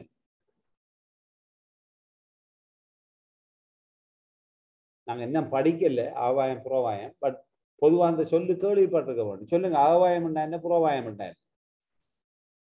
யாராவது தெரிஞ்சா சொல்லுங்க, தெரியாட்டி நான் சொல்லி ஸ்திகாபானு சொல்லுங்க. புள்ளி வழங்குல நாங்க நினைச்சு வணங்குறது விருப்பத்துக்கு ஏற்ற மாதிரி என்ன அதுதானே சொல்றீங்க. எங்களுக்கு விரும்பின ஆக்களுக்கு அல்லது ஏதாவது ஒரு காரணத்தால கொஞ்சம் நல்ல அழுகின பிள்ளைக்கு எழுத்து நல்லா இருக்குது, பிள்ளை கொஞ்சம் நல்ல பிள்ளையா இருக்குது, எனக்கு வேலை செய்யற பிள்ளை அப்படி என் பேக் எல்லாம் தூக்கி கொண்டு போய் தரும். அருமையான பிள்ளை எனக்கு சாப்பாடு வாங்கிட்டு வரும், ஒவ்வொரு நாளும் சாப்பாடு எடுத்து கொண்டு தரும் எனக்கு. அப்படி டீச்சர் நிறைய பேர் இருக்கிறாங்க. அப்படியான பிள்ளைகளுக்கு கூட வயசமா போடுற தன்மை இருக்கிறது. ஆகவே இந்த ஒப்படையில புள்ளிடுறதுக்கு எதை என்ன முறையை பயன்படுத்தலாம். உதாரணமா 100க்கு புள்ளி வழங்குற அமைப்பு இருக்கிறது, 20க்கு புள்ளி வழங்குறாங்க, இப்படி கணக்க நடைமுறைகள் இருக்கிறது. இப்ப நீங்க அதெல்லாம் விட்டுட்டு புள்ளி வழங்குறதுக்கான நியாயத்தன்மையை போனதுக்கு ஒப்படைக்க என்ன செய்யும்? யாராவது சார் ஒப்படை வழங்கும் போதே அவங்களுக்கு முதல்ல கூறிவிடுறது எத்தனை பக்கம் அமைய வேண்டும் என்று. Okay good. அடுத்தது அந்த அந்த ஒப்படையிட அந்த போர்டர், இப்போ ஒரு A4 ஷீட்ல இடது பக்கம் எவ்வளவு இடம் விடணும், வலது பக்கம் இடம் விடணும், அந்த எழுத்து அமைப்பு அதெல்லாம் கொஞ்சம் அவங்களுக்கு தெளிவுபடுத்திட்டு, ஓகே அப்ப அந்த மாதிரி அந்த கிரைட்டேரியால வச்சுதான் புள்ளி வழங்குறது. இந்த அதிகமாக எழுதிக்கொண்டு வந்தாலும் இல்லை, அந்த அந்த விஷயங்கள் அந்த ஒரு 3 தாளுக்குள்ள அமைஞ்சிருந்தால் அந்த புள்ளிக்கு அந்த முழு புள்ளியும் கிடைக்கும். ஓகே, நீங்க சொன்னது சரி ரஷ்மி. என்னன்னா அந்த கிரைட்டீரியா வச்சு, ஆனால் மிக முக்கியமான கிரைட்டீரியா என்ன தெரியுமா? பிள்ளைகளுக்கு ஸ்கீம் என்ன விடயங்கள் இருந்தால் புள்ளி வழங்குவது என்பது எங்கள்கிட்ட இருந்தால், அந்த புள்ளிகள் சரியானது பிழையானதுங்கிறத விட அந்த ஒரு ஒருமித்த 5 பகுதிகளாக நாங்கள் அந்த ஒப்படையை பிரித்திருக்கிறோம். 5 தலைப்புகளின் கீழ் பிள்ளைகள் தேடுவது எதிர்பார்க்கப்பட்டால் அந்த 5 தலைப்புகளின் கீழ் என்னென்ன விடயங்கள் இருந்தால் நாங்கள் புள்ளி வழங்க போகிறோம், மாணவருடைய என்ன ஆற்றல்கள் இதில் வெளிப்பட வேண்டும், என்ன தகவல்களை அவர்கள் தொகுத்து கொள்ள வேண்டும் என்கின்ற விடயத்தை நாங்கள் வரையறுத்திருந்தால் இது பக்கச்சார்புடையதாக இருக்குமா? இல்ல சார், அதை முன்கூட்டியே சொல்லி விடுறது, இப்படித்தான் இந்த விஷயம் தான் வரணும். இவ்வளவு விஷயங்களுக்கு தான் உங்களுக்கு புள்ளி வழங்குவோம் என்ற அறிவுறுத்தல்கள் இருந்தால் நியதி இதெல்லாம் கொடுக்கறதில்ல. எது இதுல விளவு வழி இருக்கணும், இதுல விளவு வழி இருந்தா இல்லை, அதை கொடுக்கல. அதானே ஸ்கீமத்தையும் கொடுத்தழுதுன்னு சொல்றதில்ல. பட் இதுல எப்படி வினாக்களுக்கு விடையளிக்க வேண்டும் என்ற அறிவுறுத்தலை நீங்க வழங்கினால் எல்லா மாணவருக்கும் உங்கள்கிட்ட ஸ்கீமுக்கு எப்ப நீங்கள் அதை மாணவர்களுக்கு புள்ளி வழங்குவதற்கு அந்த ஸ்கீமை புள்ளி திட்டத்தை பயன்படுத்தினால் ஒருபோதும் என்ன நடக்காது, மாணவர்கள் தேவையற்ற முறையிலே புள்ளிகளை பெற்றுச் செல்வதற்கான வாய்ப்பு கிடைக்க முடியாது. ஏற்றுக்கொள்றீங்களா? Okay, clear. இப்ப அடுத்த விடயம்தான், ஒரு ஒப்படைகளை வழங்குற போது நீங்கள் காலம் வழங்குகின்ற காலம், மற்றது இன்னொரு முக்கியமான விடயத்தை கருத்தில் கொள்ளாத ஒப்படைகள் வழங்கப்படுகின்றன பாடசாலையில். சொல்லுங்க, ஒரு முக்கியமாக ஆசிரியர்கள் விடுகின்ற தவறு, ஒப்படைகளை வழங்கும் போது பெரிய தவறு விடுகிறார்கள். என்ன தவறுன்னு சொல்லுங்க.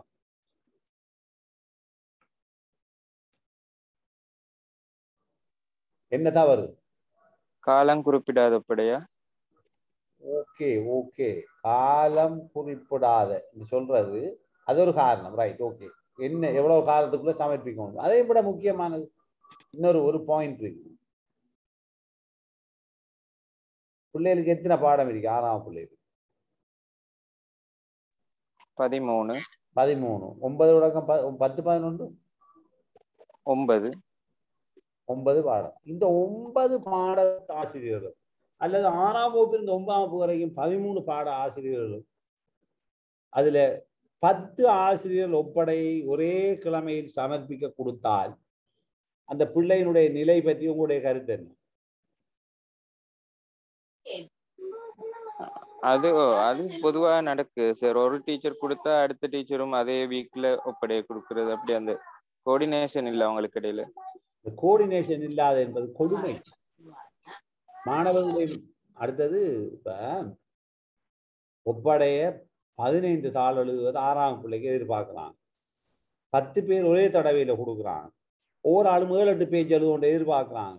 இறுதியில பிள்ளை மிகவும் சுமையாக கஷ்டப்பட்டு கொண்டிருக்கிற நிலைமையை நாங்கள் காணக்கூடிய இருக்கிறது. ஆகவே இதுக்கு என்ன தீர்வு? ஒப்படைய வழங்கி உங்களோட தீர்வை சொல்லுங்க. உங்களுடைய தீர்வு. மற்றாக்களும் சொல்லலாம், இஸ்திகாமான்னு சொல்லலாம், ஷாமலி சொல்லலாம், அப்ரா சொல்லலாம், அபிகா சொல்லலாம், நசானா சொல்லலாம். ஒப்படை வழங்கும் போது மாணவர்கள்ட்ட விசாரிக்கிறது சார், அந்த வீக்ல ஏதாவது உங்களுக்கு ஒப்படைகள் தந்திருக்கிறார்களா அப்படி ஒரு அளவுக்கு ஏற்றுக்கொள்வதே. இன்னும் தெளிவான விடை சொன்னால் யாராவது?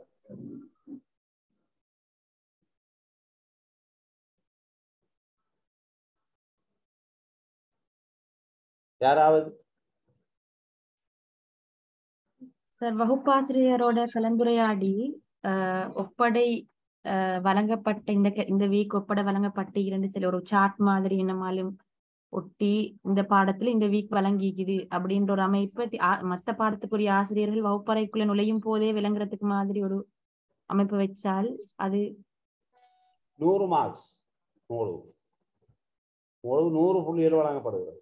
ஏனென்றால் இந்த விடயம் நடைமுறைப்படுத்தப்படுமாக இருந்தால் மாணவர்களுடைய கணிசமான சுமை பாடசாலையிலே குறைக்கப்படும். நீங்க அந்த தெளிவா சொன்னீங்க, மிக தெளிவாக அந்த அப்படியோ எதை நடைமுறைப்படுத்தப்பட வேண்டும் அதை சொன்னீங்க. உண்மையிலே வரவேற்கத்தக்க விடயம் என்னன்னா, மிக முக்கியமானதுதான். ஒரு சின்ன ரெக்கார்டு ஒன்று போட்டு போனா வார அடுத்த பாட ஆசிரியர் பாபா பிள்ளைகளுக்கு எப்போ கொடுத்துருக்கி வார வீக், எனவே நான் வார வீக் கொடுக்க முடியாது, அடுத்த வீக் இத்தனாம் தேதி கொடுப்போம், இலவா என்ன செய்யலாம் நாங்க அதை பார்த்துக்கொள்ளலாம் இல்லையா, எழுதி போட்ட ரெக்கார்டு உண்டு. அப்படி நடைமுறைப்படுத்தப்படுவதா பிள்ளைகள் யாராவது செய்யறாங்களா? டீச்சர்ஸ் ஸ்கூல்ல இருக்குதா? உங்களோட ஸ்கூல்ல இருக்குதா? அப்படி இல்ல சார், கிடையாது. மற்றார்கள் இஸ்திகாபான் இல்ல சார், அப்படி இல்ல. அப்படி இல்லை. அதை கொஞ்சம் நடைமுறைப்படுத்துங்க தயவு செய்து. அதை கொஞ்சம் பிள்ளைகளை கருத்துல கொள்ளுங்க. பிள்ளைகள் பாவம், பிள்ளைகளை நீங்க படுத்துற சுமை அதிகம். ஓகே, அப்போ ஒப்படையில உங்களுக்கு எது டவுட் இருந்தா நீங்க கேட்கலாம். இதை நான் நிறைய இன்னொரு ஒப்படை ஒன்று நான் உங்களுக்கு கொஞ்சம் காட்டலாம். காட்டுறேன்னா ஐ மீன் அதுல அமைப்பை காட்டலாம், எப்படி அந்த ஒப்படை அறிவுறுத்தல் வழங்கப்பட்டிருக்கிறத அதையும் நான் கொஞ்சம் காட்டுறேன். அப்படி லைன்ல நீங்க கொஞ்சம் நீங்க பார்ப்போம். இருந்தா டக்குனு காட்டி விட்டுறேன் நான் உங்களுக்கு அந்த ஒப்படை.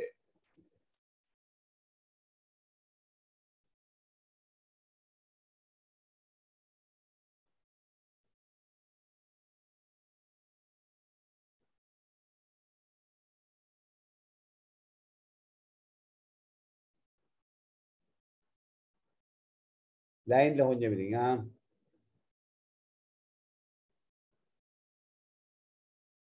ஒப்படை ஒன்று இருந்தது.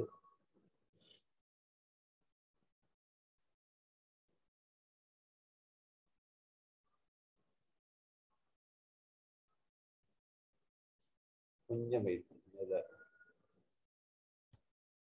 1 minute அப்படி லைன்ல இருக்கீங்க. நான் அந்த ஒப்படை ஒன்று எடுத்துட்டு அதை பார்த்து கொஞ்சம் நல்ல ஒரு ஒப்படை இருந்ததுனால தான்.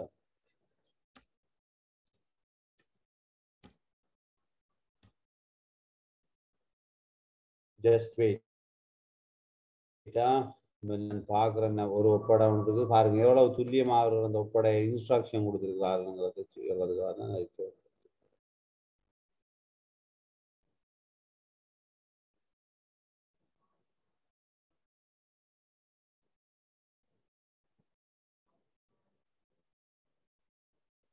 கொஞ்சம் லைன்ல.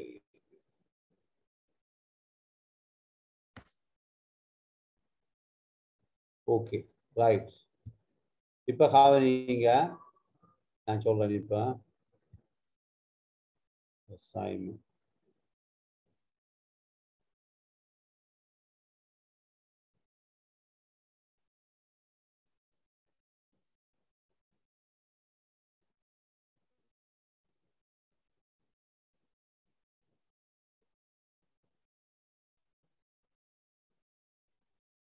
கொஞ்சம் அப்படி லைன்ல இருந்தது.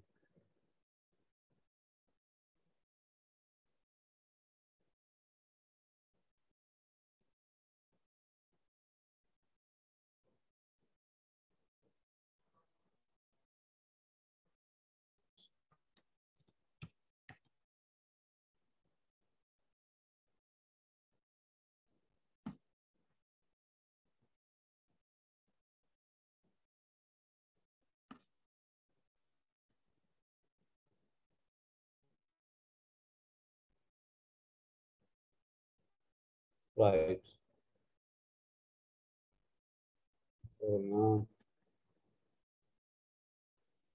ரைட். இப்போ நான்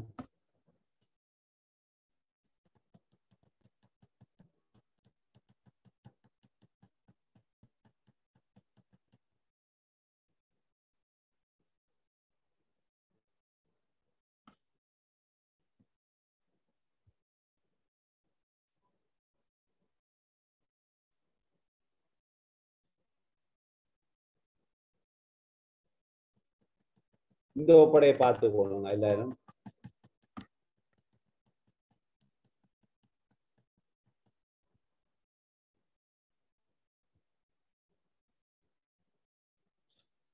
பாருங்க என்ன கொடுத்துருக்குறாங்க. ஒப்படையில என்ன கொடுக்கப்பட்டிருக்குங்க? 10 என்ன கொடுக்கப்பட்டிருக்கு? 10 வித்தியாசமான சொல்லுங்க என்ன வழங்கப்பட்டிருக்கு? 10 வித்தியாசமான தலைப்புகளா இல்லையா? 10 வித்தியாசமான தலைப்புகள் வழங்கப்பட்டிருக்கிறதா இல்லையா? இந்த 10 தலைப்புகளையும் பாருங்க என்ன செஞ்சிருக்கிறாங்க. இதுல இருக்கிற ஒரே தலைப்பை எத்தனை பேரு கொடுத்திருக்கிறாங்க? 12 பேரு கொடுத்திருக்கிறாங்க. இது மாதிரி எத்தனை பேர் மொத்த தலைப்பு பாருங்க. மொத்த தலைப்பு 12 பேர் இல்ல குறையத்தான் 12 அல்ல 9 10 3 9 10 11 பேரு கொடுத்துருக்காங்க. 11 பேரா? இப்போ 11 பேருக்கு ஒரு தலைப்ப வீதம் மொத்தமாக 10 தலைப்புகள் கொடுத்திருக்காங்க. 110 பேர். இப்ப ஒப்படை சம்பந்தமான அறிவுறுத்தலை பாருங்க. என்னது? தரப்பட்டுள்ள அட்டவணையில் உங்களது பதிவிலக்கத்தில் ஒதுக்கப்பட்ட எளிவினா தலைப்பை தெரிவு செய்ய வேண்டும். உமது எளிவினாக்கு அறிமுகத்தை வழங்குங்கள். எளிவினா தொடர்பான பிரதான கருத்துக்களை விளக்குதல். எளிவினாவுடன் தொடர்புடைய சமகாலத்தில் எழுந்துள்ள விடயங்கள் பற்றி கலந்துரையாடலை மேற்கொள்ளல். எளிவினா தொடர்பில் தற்போது காணப்படும் கருத்துக்கள் நேர்மறையானது சார்பானது எதிர்முறையானது நேர்முறையானது எதிரானதுமான கருத்துக்களை முன்வைத்தல். எளிவினாவுக்குரிய தீர்வினை பெற்றுக் கொள்வதற்கு நீங்கள் முன்வைக்கும் ஆலோசனைகள். இவ்வளவு வச்சு இவ்வளவும் இது அறிவுறுத்தல் வழங்கியிருக்கிறாங்க. அதுக்கு பிறகு மற்ற அறிவுறுத்தலை பாருங்க. அது வந்து என்னென்ன செய்யணும்னு சொல்லி போட்டு பாருங்க. ஃபொண்ட் சைஸ், கவர் பேஜ், பாடங்களுடைய பேர் என்ன ஃபொண்ட் சைஸ், பாடத்தின் பேர் என்ன ஃபொண்ட் சைஸ், முதல் எழுத்துற பேர் என்ன ஃபொண்ட் சைஸ், பதிவிலக்கம், இதெல்லாம் சொல்லிட்டு என்ன என்ன நிபந்தனை, முதலாம் பக்கத்துல என்ன இருக்க வேணும், இரண்டாம் பக்கம் என்ன இருக்க வேண்டும், அதை தொடர்ந்து எவ்வாறு அமைய வேண்டும், என்ன ஃபொண்டை பயன்படுத்தி டைப் பண்ணணுங்கிற விடயம் எல்லாம் தெளிவாக குறித்து மார்ஜின் நீங்க சொன்னீங்க, ரஷ்மி சொன்னீங்க margin, left margin, right. Rashmi யார் சொன்னேன்? யார் சொன்னேன்? நான் தான் சார். நீங்க சொன்னீங்க மார்ஜினை வைக்கணும், டாப் பாட்டம் சைட் மார்ஜின், என்ன எழுத்து எப்படி இன்டென்ட் என்னென்ன ஃபொண்ட் சைஸ் எல்லாமே சொல்லியிருக்கிறாங்க. சமர்ப்பிக்க வேண்டிய தேதியும் குறிப்பிட்டிருக்கிறாங்க. அதுக்கு பிறகு அடுத்தது வந்து முன்வைப்புக்குரிய அறிவுறுத்தல். இது வந்து ஒப்படைச்சு போட்டு பிறகு முன்வைக்கணும். இதுதான் ஒரு ஒப்படைக்கு வழங்கப்பட்டிருக்கிற இவ்வளவு நியதிகள் போட்டால் ஒரு நாளும் பிழைக்காது. இதுதான் இதனுடைய விடயம்ங்கிறத நீங்க விளங்கிக் கொள்ளணும். எனவே ஒப்படைகள் இப்படி ஏதாவது இதன் அடிப்படையில மிக சிறிய அளவில் ஏனும் நாங்கள் ஒப்படைகள் வழங்குகிறோம் என்று சொல்ற ஆசிரியர் இப்படியெல்லாம் நியதிகள் எழுதி நாங்கள் ஒப்படை வழங்குகிறது வழக்கம்தான் என்று சொல்ற யாராவது இருந்தால் எனக்கு சொல்லலாம். இப்படிதான் நாங்க செய்யறோம், எந்த மாற்றமும் கிடையாது என்று சொல்றவர்கள் இருக்கிறீங்களா? சொல்லுங்க தயவு செய்து. இருக்கிறீங்களா? அப்படி நடக்குதா நடக்க இல்லையா? சொல்லுங்க கொஞ்சம் இருக்கா.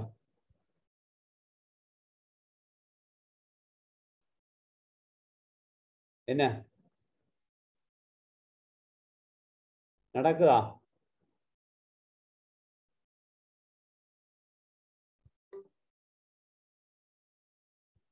உங்களோட பாடசாலையில் அப்படி செய்றீங்களா? சத்தமே வருவதில்லை. பாடசாலையில இந்த அளவுக்கு இல்ல சார். ஓரளவு இல்ல, ஒரு அளவு. நான் அப்படி ஓரளவு நடக்குது சார். ஒரு அளவு நடக்குது. நான் சொல்ற திருப்திப்படக்கூடிய அளவுக்கு ஏதாவது நடக்குது? ஓரளவு நடக்குது சார்.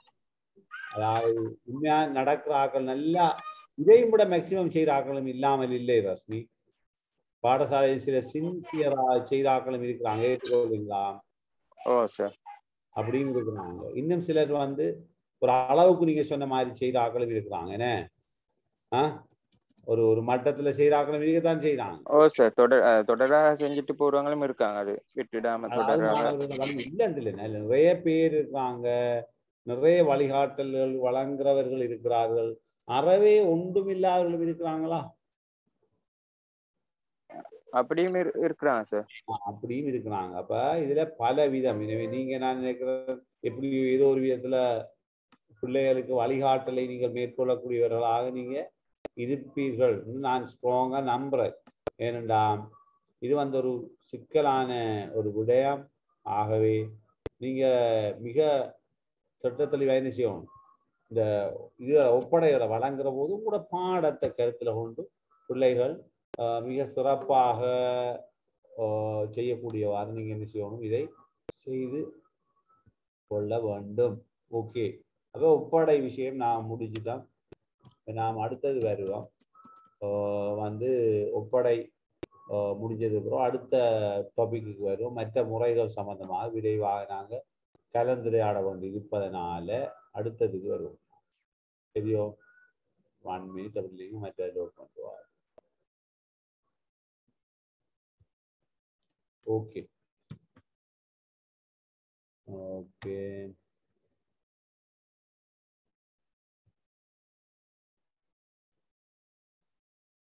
சரி.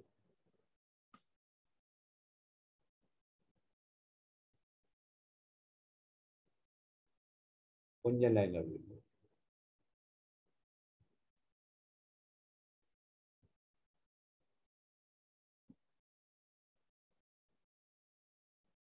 மழை பெய்யுதாங்க உங்களோட அங்கே பகுதிகளில்? கவரேஜ் ப்ராப்ளம் இருக்குதா? நிறைய பேர் இந்த கவரேஜால இன்னல் விட்டு கொண்டிருக்கிறார்கள். அப்படி பிரச்சனை இருக்கா? தெளிவா இருக்கா இல்ல தெளிவில்லாம இருக்குதா? தெளிவா இருக்கு சார், ஆனா கொஞ்சம் கவரேஜ் பிரச்சனை இருக்கு சார். மழை விட்டு விட்டு பெய்யுது. மழை பெய்யுது, சரியான மழை. அங்கே எப்படி மழை? இப்ப விட்டு விட்டு கொஞ்சம் இப்ப பெஞ்சிட்டு நின்றுட்டு சார். எங்களுக்கு கொஞ்சம் பரவாயில்ல. பின்னேரம் 4 மணிக்கு படு பயங்கரமான மழை. நான் நினைச்சேன் இன்றைக்கு செய்ய வாய்ப்பு கிடைக்குமான்றதை கூட யோசிக்க வேண்டியிருந்தது. எனக்கு அப்படி ஒரு வாய்ப்பு இருக்குமா அந்த அளவுக்கு மழை. நான் நல்ல காலம் ஏதோ ஒரு வகையில எங்களுக்கு இலவாக இந்த விடயம் முடிந்து விட்டது. Right, okay. இப்போ நாம புதிய விடயத்துக்கு வருவோம். ஒரு சாப்டர் முடித்திருக்கிறோம். உங்களுக்கு ஏதாவது டவுட் இருந்தா நீங்க கேட்கலாம். என்னது சொல்லுங்க சார் சொல்லுவாங்க. என்னது சார் தெரியாம வீடியோ ஆகிட்டு ரெக்கார்ட் போட்ட கட் பண்ணி போட சொல்லுங்க. யாரு சார் தெரியாம வீடியோ ஓன் ஆகிட்டு ரெக்கார்ட் போட்ட கட் பண்ணி போட சொல்லு. வீடியோ போடுறேன் இது வழங்குது இல்லை, கண்டென்ட் மெசேஜ் வந்திருக்குது. அப்புறம் சொல்லுங்க, அப்புறம் திருப்பி ஒருக்கா போடுங்க, என்ன செய்யணும்னு சொல்லுங்க.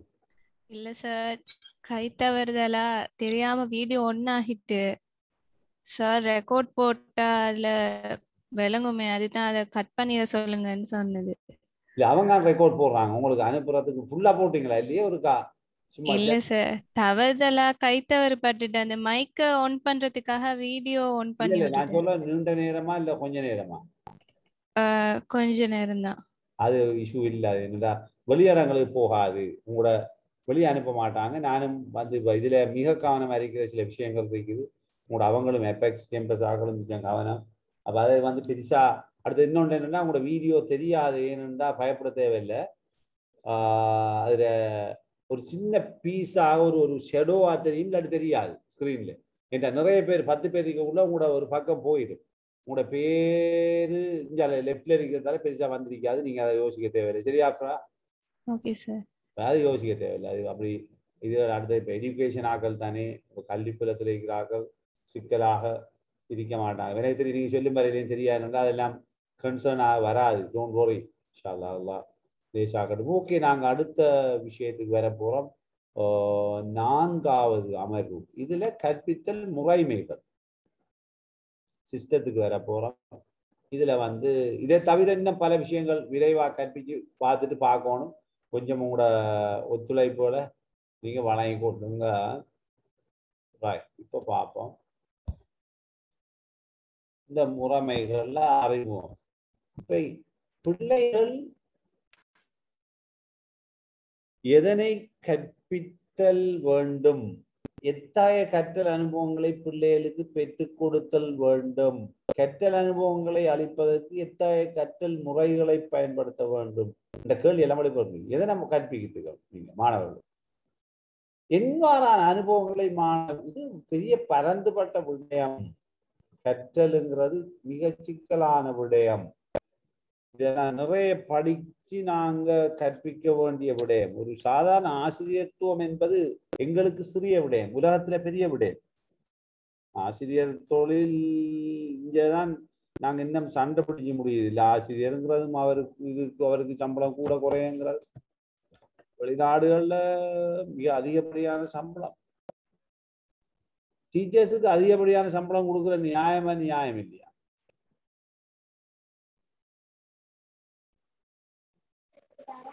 நியாயம் சார். ஆனா எப்படிப்பட்ட டீச்சர்ஸ்? சிறந்த டீச்சர்ஸை கொடுக்கணும் சார். சிறந்த டீச்சர்ஸ் அவங்க டீச்சரா இருக்கும் சார். அத எங்கேயோ சொல்லுங்க. எங்கேயோ ஒரு நாட்டில் நான் கேள்விப்பட்டேன், அந்த டீச்சிங் இதை லைசன் மாதிரி வருடம் புதுப்பிக்கணும். எங்கேயோ ஒரு நாட்டுல, உலக நாடுகள் கிட்டத்தட்ட ஆல்மோஸ்ட் எல்லா நாடுகளையும், இலங்கையை தவிர. இப்போ ஒரு சின்ன கேள்வியோட பாடத்தை ஆரம்பிப்போம். யாராவது தெரிஞ்சாக சொல்லலாம். ஆசிரியர் தொழில் வான்மை தொழிலா, வான்மை தொழில் இல்லையா? வான்மை தொழில். மற்றாக்களும் ஆப்பர்ச்சுனிட்டி இருக்கிறது, கதைக்கலாம். வான்மை தொழில்.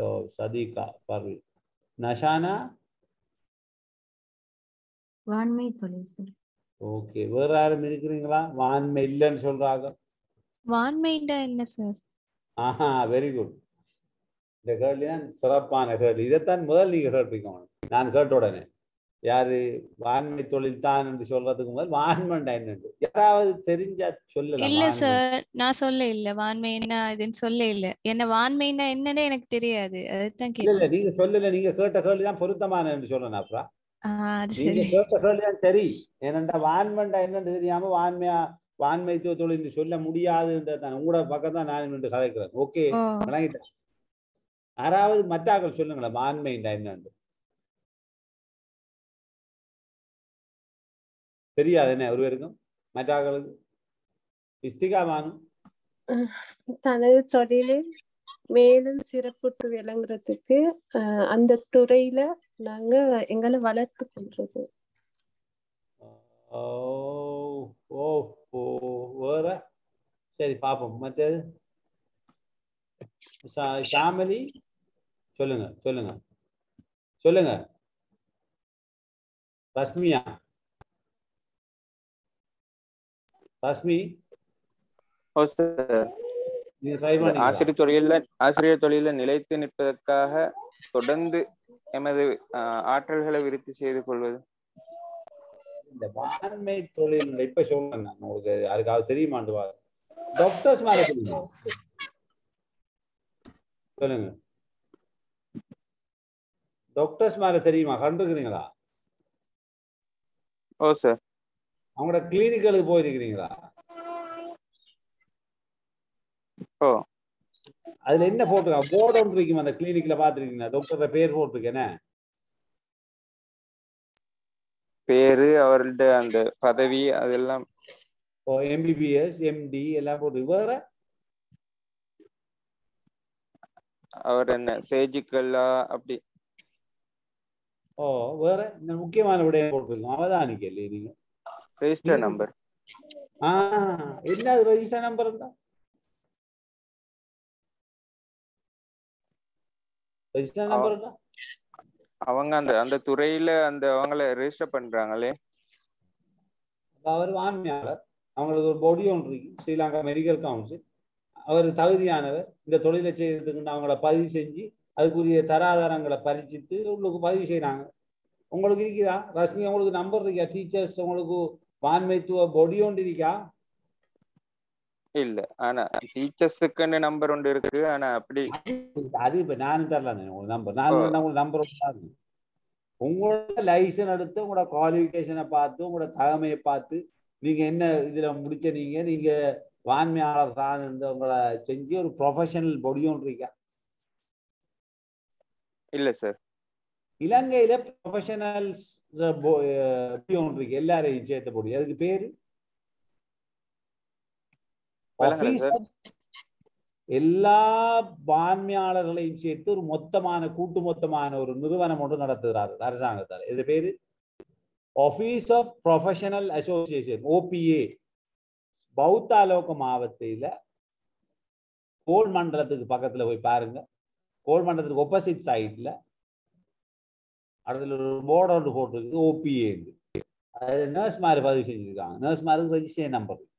MLT, lawyers, accountant, engineers, doctors, dentists, veterinarians, chemists, இவங்களுக்கெல்லாம் லைசன்ஸ் கொடுக்கப்பட்டிருக்கு. ஒரு கெமிஸ்ட் வந்து அவர் ஒரு சார்ட்டர்ட் அக்கௌண்டன்ட், அவ எல்லாம் அவரோட இதை வச்சு பட்டய கணக்காளர் தான் ஒரு வான்மையாளர்னு சொல்லி அவங்கள ஏற்றுக்கொண்டு ஒரு பொடி இருக்குது பதிவு செஞ்சு. அதனால அவங்களோட தொழில் தாமை இருக்கிறது. அதை இடையிடையே நீங்க சொன்னீங்க வேர்ல்டுல லைசன்ஸ் கொடுக்குற டீச்சர்ஸுக்கு. அந்த லைசனை பதிவு செஞ்சா தான் ரெஜிஸ்ட்ரேஷனை புதுப்பிச்சு தருவாங்க. நீங்க டீச்சரா இருக்கிறீங்க, போறீங்க, உங்களுக்கு ஏதாவது பிரச்சனை இடையில வருது, படிப்பிக்க முடியாம போனா லைசன்ஸ் கேன்சல், ரெஜிஸ்ட்ரேஷன் தர மாட்டாங்க. ஒவ்வொரு இயரும் ரெஜிஸ்ட்ரேஷன். நீங்க நினைக்கிறீங்களா ரெஜிஸ்ட்ரேஷன் ஒரு தரம் கொடுத்தா மரணிக்க மாட்டோம் ரெஜிஸ்ட்ரேஷன் டாக்டருக்கு? அவருக்கு ரினிவல் இருக்குன்னு தெரியுமா உங்களுக்கு? ரினிவல் இருக்கும் சார். அதுதான் இப்ப நாங்க எங்க இருக்கிறோம் விளங்கிட்டா டீச்சர்ஸ் கிளியரா? இலங்கையில வான்மையாளர்களா நாங்க இல்லாததுக்கான காரணம் கிளியர் இல்லையா? Clear sir. இதுதான் விஷயம். இதனால நாங்க ப்ரொஃபஷனல் இல்லை, தேடி கொள்ளுங்க, படிச்சு கொள்ளுங்க. நெக்ஸ்ட் அடுத்த விஷயத்துக்கு நாங்க வருவோம். ஏதாவது நீங்க டீச்சரா இருக்கிறீங்க, கன விஷயங்கள் தெரியாம இருக்குது, நிறைய ஒரு சந்தர்ப்பத்தில் உண்டா கழிச்சிட்டு போகலாம். ஓகே. எனவே வினாக்களுக்கு விடை காண முயலணும். எப்படி கற்பிக்கிறேன், என்ன கற்பிக்கிறேன், என்ன அனுபவத்தை வழங்கணும். அப்ப மாணவர்களுக்கு நீங்க மிக வினைத்திறனாக விளைதிறனாக கற்பித்து மாணவர்களுக்கு அனுபவத்தை அவர்கள் பெற்றுக்கொள்வதற்காக, கற்றல் எண்ணக்கருக்களை விருத்தி செய்து கொள்வதற்காக உங்கள்கிட்ட போதுமான, ஏன் நான் அந்த வான்மையை பத்தி கதைச்சேன்டா, உங்கள்கிட்ட இருக்கணும். இலங்கையில ஒரு மாடு வாங்கி விட்டு ஒருவர் ஆசிரியரான உண்மை சம்பவமா. அவருக்கு ஆசை வந்தது, காசை கொடுத்தார், வாலண்டியரா போனோண்டு. கொஞ்சம் வெயிட் பண்ணுங்க, 1 minute. எனக்கு ஒரு 1 minute தான்.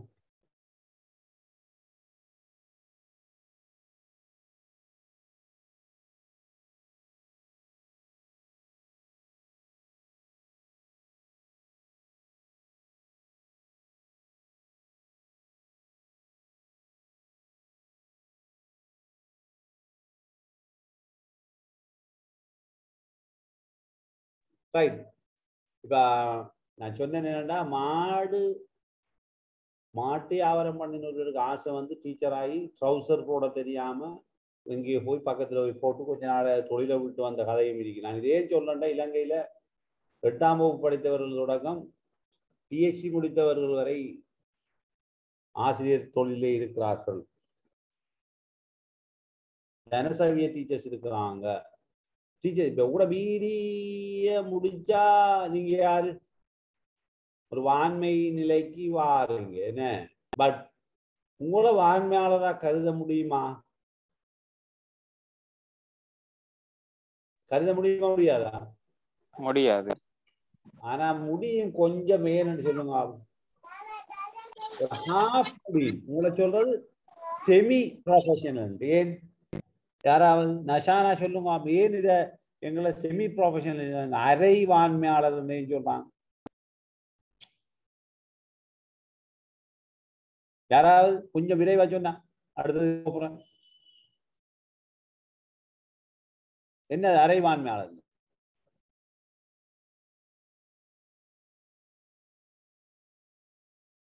உங்கள்கிட்ட ப்ரொஃபஷனல் குவாலிஃபிகேஷன் இருக்கா இல்லையா? ட்ரெயின் சர்டிஃபிகேட் இருக்கா இல்லையா? PGD இருக்கா? NDT national diploma in teaching இருக்கா? Training college முடிச்சிருக்கிறீங்களா? PET முடிச்சிருக்கிறீங்களா, master of education முடிச்சிருக்கீங்களா, doctor of education முடிச்சிருக்கீங்களா, நீங்க யாரு? அதுக்குரிய ப்ரொஃபஷனல் தகமை உங்களுக்கு இருக்குதா இல்லையா? ரஷ்மி, நீங்க ட்ரைனிங் முடிச்சாலா இல்லையா? ட்ரைனிங் முடிச்சேன் சார். அதனால உங்களை ஒரு ஆகவும் நாங்க வான்மையாளர் இல்லை என்று சொல்லிக் கொள்ளாமல் உங்களை என்னன்னு சொல்றாங்க, செமி ப்ரொஃபஷனல். இப்ப கிளியரா உங்களுக்கு நான் சொன்ன விஷயம்? ஓ சார். ஆனா ஒரு முறை அந்த ஸ்ட்ரைக் எல்லாம் பண்ணினாங்க தானே சார் இதுல சேர்க்க சொல்லி வான்மையா தொழில்ல? வான்மை தொழில சும்மா ரோட்டால பூராக்களை சேர்க்கலுமா? எங்களை தகுதியை நிரூபிக்கணுமே. டாக்டர் வந்து வெட்டி காட்டணுமே. MBBS doctor bachelor of medicine, bachelor of surgery certificate கொடுத்து அவருக்கு அதை பதிவு செஞ்சு இவருக்கு தகுதி இருக்கிறது ஹாஸ்பிட்டல்ல வேலை நிரூபிக்கணுமே. எவ்ரி இயர் அவர் பிராக்டிஸ் பண்றாருன்னு ஹாஸ்பிட்டல்ல வேலையிறார், என்னென்ன இதை செய்திருக்காரு டாக்குமெண்ட் சப்மிட் பண்ணணுமே அவருக்கு. எவ்ரி 2 இயர்ஸோ 3 இயர்ஸோ மேபி 4-5 இயர்ஸ் ஒரு டைம் பீரியட்ல அவரை நிரூபிச்சு கொண்டே இருக்கணுமே. ஏற்றுக்கொள்றீங்களா? ஓ சார். ஆனா அப்படி டீச்சர்ஸுக்கும் அப்படி ஒன்று அறிமுகப்படுத்தலும் தானே சார்? அதை அறிமுகப்படுத்த வழிகிட்டு எல்லாம் செய்து கடைசியில ஃபெயிலியர். இலங்கையில மாட்டு வியாபாரியை கொண்டு போய் டீச்சர் ஆகினா எப்படி ரஷ்மி கொடுக்குறா? ஜனசவிய சர்டிபிகேட்டை பார்த்து கொடுத்தா எப்படி கொடுக்குற ரஷ்மி? வாலண்டியர் டீச்சர் இருந்து பொய்யாக ஆவணங்களை தயாரித்து டீச்சிங் அப்பாயின்மெண்ட் கொடுக்கல எப்படி வான்மை லைசன்ஸ் கொடுக்குற? யாரு கொடுக்குற? குறைஞ்சது ஒரு பிஇடி அல்லது டிகிரியோட பிஜிடி எம்இடி இருக்கணுமா இல்லையா? சார் ஓஎல்ல ஒரு சி எடுத்தாக்களுக்கு அப்பாயின்மெண்ட் கொடுக்குற நாடு இது. அதனால நான் சொல்ல வரேன் என்னடா, உங்களுக்கு ஏன் இந்த பிஇடியினுடைய பெருமதி உங்களுக்கு இருக்க வேணும். கட்டாயமா நீங்க பிஇடிய ஒரு பட்டத்துக்காக கூட பதவி உயர்வுக்காக எடுக்காம ஒரு மாண்மைத்துவத்துக்காக பெற்றுக்கொள்றதுக்கு படிங்கிறது என்னுடைய கருத்து. ஓகே, நாம விஷயத்துக்கு வருவோம். இப்ப இந்த வகையில உங்களோட கற்றல் மிக சிறப்பாக உச்ச பயனுடையதாக அமைய வேண்டுமாக இருந்தால் போதிய அளவு அனுபவத்தையும் அறிவையும் நீங்க பெற்றிருக்க வேண்டும். அப்பதானே உங்களுக்கு வெற்றி பெறும். எனவே பாடசாலையை பொறுத்த வரையில பல்வேறு விதமான கற்பித்தல் முறைமைகளை பற்றி, மாணவர்களுடைய நிலைமை, உளவியல் நிலைமை, அவருடைய சூழல், குடும்ப பின்னணி, அவருடைய திறன்கள், என்ன துறையை சார்ந்தவர்கள், தனி ஆற்றல்கள் போன்ற பல விடயங்களை நீங்கள் கருத்தில் ஒன்றுதான் கற்றலில் ஈடுபட வேண்டும். ஆகவே இதுல நீங்கள் ஒரு ஆசிரியர் என்ற வகையிலே பல்வேறு விடயங்களை அறிந்து கொள்ள வேண்டும். பல்வேறு கற்பித்தல் முறைமைகளை இனங்காண்பது, அதில் என்னென்ன பண்புகள் இருக்கிறது மிக பிரதானமாக என்பதை பற்றி அறிந்து கொள்றது, இதெல்லாம் முக்கியமாக உதவும். இப்ப நாம வருவோம் வகுப்பறைக்கு பொதுவாக கற்பித்தல். இது என்னது வகுப்பறையில் பொதுவாக கற்பித்தல் என்றா? Sir doubt sir. இப்ப ஒரு ஆசிரியர் கற்றுக் கொடுத்த மாணவர்கள் ஒரு இன்ஜினியராகவோ டாக்டராகவோ வந்தேன்னு சொன்னா அவங்களுக்கு கற்றுக் கொடுத்த ஆசிரியரானவர் அரைவாண்மையாளரா முழுவாண்மையாளரா? அரைவாண்மையாளர். அவர் லைசன்ஸ் இருந்தா அவர் முழுவாண்மையாளர். அவரை கொண்டு போய் ஒரு பொடியில பதிகிறாங்க. இலங்கையில டீச்சர்ஸுக்கு சில தகமைகள், டீச்சர்ஸ் இப்ப நீங்க பிஇடியை முடிச்சு போக கூட பிஇடியை பார்ப்பாங்க. ஓகே, இவருடைய பிஇடி ஓகே, இவர் எப்படி டீச்சிங் வந்திருக்கிறார், இவருக்கு ஒரு இன்டர்வியூ நடத்திருக்காங்க. யாரு நடத்தின? ஒரு ப்ரொஃபஸர் இவரை பார்த்திருக்கிறார், கல்வி பேராசிரியர் பார்த்து இவருக்கு லைசன்ஸ், இவரை டீச்சர் தான் அப்பாயின்மெண்ட் வழங்கப்பட்டிருக்கிறது. ஓகே, பாஸ், இவர் மிக சிறந்த தலை சிறந்த ஆசிரியர், இவருக்கு லைசன்ஸை கொடுங்க, அவரை படிப்பிச்சு காட்டி எல்லாம் பார்த்து தான் இவர் டீச்சர் ஆகியிருக்கிறாங்க. ஓகே, அப்படி ஒரு பொடியில நாங்க பதிவு செஞ்சிருக்கிறோமா? இஃப்லா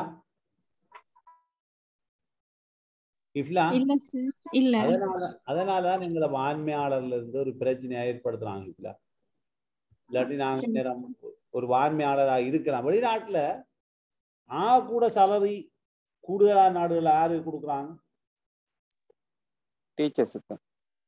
உங்களுக்கு தெரியுமா? நான் இதுல ஃபாரின்ல சவுதியில இன்டர்நேஷனல் ஸ்கூல்ல ஒர்க் பண்ணினேன். பிரிட்டிஷ் ஸ்கூல் இருக்கு தானே, பிரிட்டிஷ் கவர்மெண்ட் இங்கிலாந்து ஸ்கூல் இருக்கு தானே, அதுல ஒரு டீச்சருக்கு எவ்வளவு சேலரி கொடுப்பாங்க சொன்னேன் முதல்? சொன்னதா சொல்லலையா? சொல்ல ரஷ்மி. சார் கேட்கல சார். ஒரு இல்ல sir, சொல்லுங்க. பிரிட்டிஷ் ஸ்கூல் இருக்கு, இன்டர்நேஷனல் ஸ்கூல் ஒவ்வொரு நாடுகள்லையும் இருக்கு. ஒரு பிரிட்டிஷ் ஸ்கூல்ல சவுதியில இருக்கிற ஒரு பிரிட்டிஷ் ஸ்கூல்ல இருக்கிற ஒரு டீச்சருக்கு எவ்வளவு சேலரி கொடுப்பாங்க?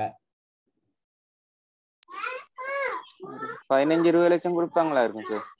ஓ எக்ஸாக்ட்லி கரெக்ட். என்னன்னா இப்போதைக்கு இருக்கிற எக்கனாமிக் கிரைசிஸ் படி 100 ரூபா ரியால் போற நேரம் 33 லட்சம். முதல் நீங்க சொன்ன சரி 15 லட்சம்.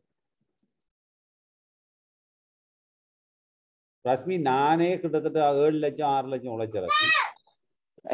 இப்ப நின்று இருந்தா சார் 30 லட்சம் எடுத்திருக்கலாம். ஓ எனக்கு இப்ப இருந்தா ஒரு குறைஞ்ச ஒரு 15-20 லட்சம் காசு வந்திருக்கு ஒரு மந்த். 20 லட்சம் உழைச்சிக்கலாம் மினிமம். நான் ஒரு இருந்து வந்துட்டேன் 2 இயர்ஸ். எனக்கு கொஞ்சம் அதை என்னை விடல, அவங்க காலை பிடிச்சி கையை பிடிச்சி கெஞ்சி பார்த்தாங்க. பட் எனக்கு அந்த இந்த ஃபேமிலி பிள்ளைகள் அது இது அப்படி வரணும்ன்ற ஒரு கமிட்மெண்டால ஓடி வந்துட்டேன். பட் காசுக்கு அங்கே நான் சொன்னதை போய் நான் சொல்ல வந்த விஷயம் என்னன்னா, அங்கே சேலரி மனாரத்துன்ற ஸ்கூல்ல 20,000 ரியால், அப்போ 20 lakhs. அப்போ நீங்க நினைக்க வேணா டீச்சர் சாதாரண தொழில் இருந்து. அது என்னன்னா எங்களுக்கு அப்படி ஒரு வகையான ஒரு லோ மென்டாலிட்டி. இது காரணம் நமக்கிட்ட ஒரு பான்மையாளர்ன்ற ஒரு தன்மை எங்கள்கிட்ட இல்லையே. ஸோ ரைட், ஓகே நாம வருவோம். எனவே இதுல வந்து வேற எது விதிக்குது அவங்களோட டவுட். நான் பட்டாங்க இதுக்கு போகிறேன். ரைட், இப்ப நாம வகுப்புக்கு பொதுவாக கற்பித்தல். ஒரு தரத்தில் உள்ள மாணவர்கள் எண்ணிக்கை கூடியதாக இருந்தால் அம்மாணவர்கள் பல சமாந்திர வகுப்புகளாக பிரிக்கப்படுவார். ABCD என்று பிரிக்கிறார். ஒரு வகுப்புக்கான மாணவர் எண்ணிக்கை இதிலும் பார்க்கக்கூடியதாக இருந்து அல்லது கூடியும் குறைஞ்சும் இருக்கலாம். ஒரு வகுப்பு ஆசிரியரை பொறுத்த வரையில ஒரு வகுப்புக்கு ஒரு ஆசிரியர் வீதம் என்ன செய்வாங்க, நியமிப்பாங்க. இது ஒரு பொதுவான விஷயம்.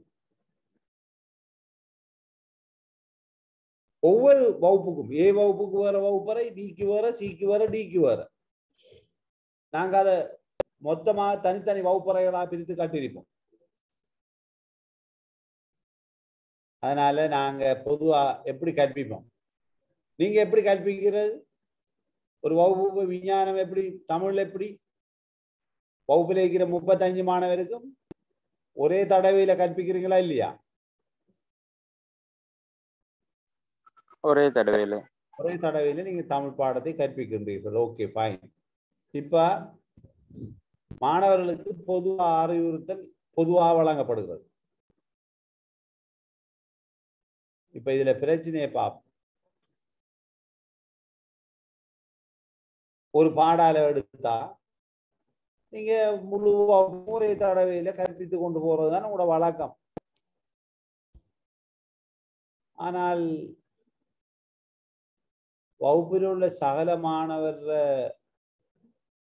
அவதானத்தை நீங்க பெற்றுக்கொண்டு அந்த மாணவர்கள் நீங்கள் கற்பிக்கின்ற பாடாலகை வினைத்திறனாக கற்றுக்கொள்ளும் வகையில அந்த பாடத்தை நீங்க திட்டமிட்டு கற்றல் கற்பித்தல் முறையில் ஈடுபடவில்லை ஆயின் உங்களுடைய 40 நிமிட பாடம் வேஸ்ட், அட்ட வேஸ்ட், பிரயோசனமற்றதாக மாறிவிடும்.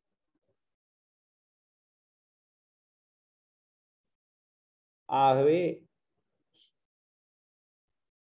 நீங்க ஒரு வகுப்புக்கு விரிவுரை முறையை கற்பிக்க விரும்பினால் அந்த கற்பித்தல் செயல்களை நீங்க வினைத்திறன மாணவர்களுக்கு நீங்க கற்றுக் கொடுத்து அந்த விடயங்களை அடைவது சிரமமாவதால் சிக்கலா இருக்கு. ஆனால் பொதுவாக வகுப்புல நாங்க வகுப்புக்கு பொதுவாக கற்பிக்கிற நேரம் எங்களுக்கு சில லாபங்கள் இருக்கிறது. ஏன்னா நாங்க விரிவுரை முறையில கற்பிக்கிறோம். இலகு ஒரே தடவையில ஒரு 40 நிமிடம் கழிச்சிட்டு வந்துட்டோம், நிறைய விஷயங்களை கழிச்சிட்டு வந்துட்டோம். ஒரு நாளைக்கு 5 பக்கங்களை முடிச்சுட்டோம், 10 நாளைக்குள்ள 50 பக்கம் முடிஞ்சுது, 20 நாளைக்குள்ள சில விஷயம் முடிச்சுட்டு வரலாம். இலகுவாக காலத்தை சேமிக்க உதவும். இருந்தாலும் உங்களுக்கு தெரியும், கல்வி உளவியலாளர்களுடைய கருத்துக்கள் விரிவுரை முறைக்கு மிகவும் எதிரான ஒரு கருத்தாக இருக்கிறது. விரிவுரை முறை என்ன நாம செய்யறது, கொஞ்சம் பேர் கேட்டுக்கிறாங்க, கொஞ்சம் பேர் வாராங்க, கொஞ்சம் பேர் போறாங்க, இணைகிறாங்க, கவரேஜ் இருக்குது, கவரேஜ் இல்லாம ஓடுவது, சிலர் என்ன நடக்குதுன்றே தெரியாது, எந்த விதமான இன்டராக்ஷனும் இல்லை. இந்த முறை விரிவுரை முறை கொஞ்சம் பேர் கதைக்கிறதால கொஞ்சம் இன்டராக்டிவா இருக்குது, இல்லைன்னா அதுவும் இல்லை. ஆகவே இந்த உளவியலாளர் கருத்துப்படி இந்த விதிவிலை முறை கிட்டையும் சரி வராது. ஆகவே பொதுவாக பாடசாலைகள் தற்போது என்கிற நாட்டில் விரிவுரை நடத்துகின்ற ஒரு நிலையங்களாகவே காணப்படுகிறது. இதனால இது ஒரு பொருத்தமற்ற முறை. அதற்கான மாற்று வழிகள் என்ன என்பது தொடர்பாக நாங்கள் கருத்தில் கொள்ளணும். ஏனென்றால் எந்த மாணவர்களுடைய விருப்பு வெறுப்பு தொடர்பான எந்த நடவடிக்கைகளும் மேற்கொள்ளப்படுது, அறிவதற்கான எந்த நடவடிக்கைகளும் மேற்கொள்ளப்படுவதில்லை. எனவே நீங்க என்ன முறையை பற்றி மாணவர்களுக்கு படிப்பிச்சாலும் மாணவர்களுடைய விருப்பு எவ்வாறு இருக்கிறது, அவருடைய வெறுப்பு எவ்வாறு இருக்கிறது, அவர்கள் என்ன அனுபவத்தை மாணவர்கள் பெற்றிருக்கிறார்கள்,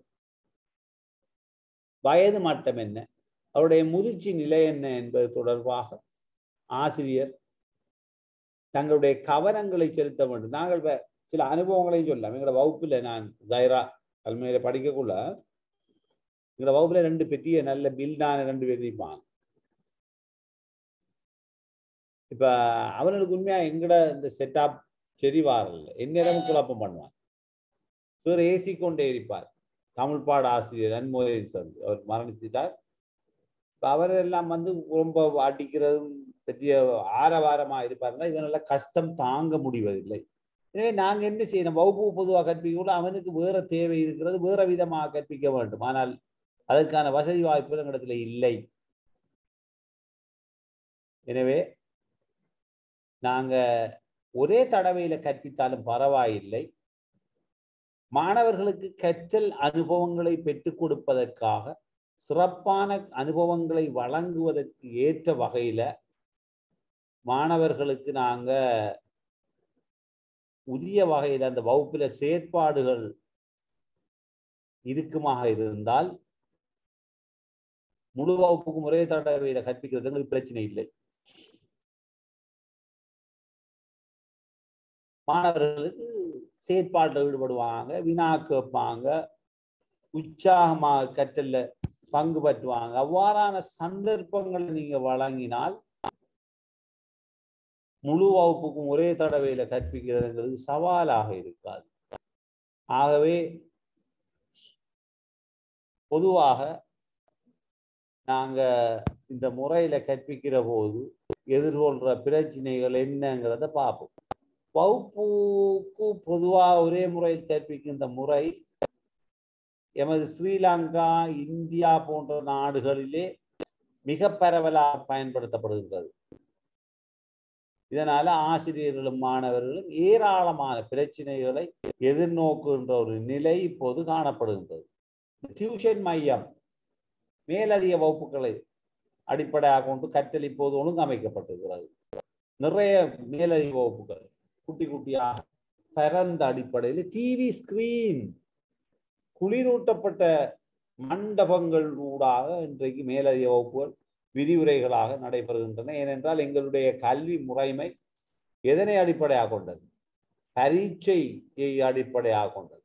பரீட்சையை அடிப்படையாக கொண்டிருக்கிறதால பிள்ளைகளுக்கு தேவை அறிவு. எந்த திறனும் பார்க்கப்படுவதில்லை, மாணவனுடைய ஆற்றல்கள் வெளிக்கொணரப்படுவதில்லை, அவன் எந்த துறையை சார்ந்தவன் என்பது பார்க்கப்படுவதில்லை, அவனை பற்றிய கணிப்பீடு இடம்பெறுவதில்லை. இப்படி அடுக்கிக் கொண்டே போகலாம். இதனால நாங்கள் ஒவ்வொரு கற்பித்தல் முறைகளை பார்க்க போகின்றோம், முறைமையாக அதனை பார்க்க போகின்றோம். ஒரு முறைமை சிஸ்டம், குழு கற்பித்தல் முறைமை, இது ஒரு பெரிய விடயம். இது பற்றி நாங்கள் கூட உங்களுக்கு தெரிவிக்கணும்.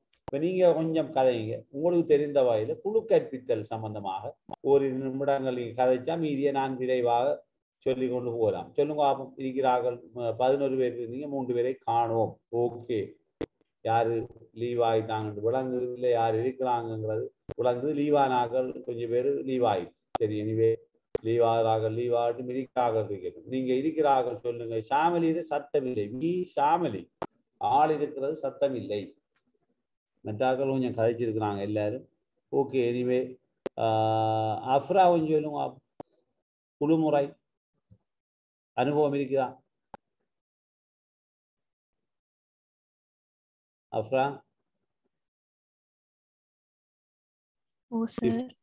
உங்களுக்கு குழுமுறை தொடர்பாக ஏதாவது கருத்து தெரிவித்தா நான் குயிக்கா அதை பற்றி சொல்லிடுவேன். தெரியுமா? நான் டீச் பண்ணது இல்ல அந்த மாதிரி. ஆனா டீச்சர்ஸ் எங்களுக்கு டீச் பண்ணது நான் சொல்றேன். ஓ சார், அந்த குழுக்களாக பிரித்து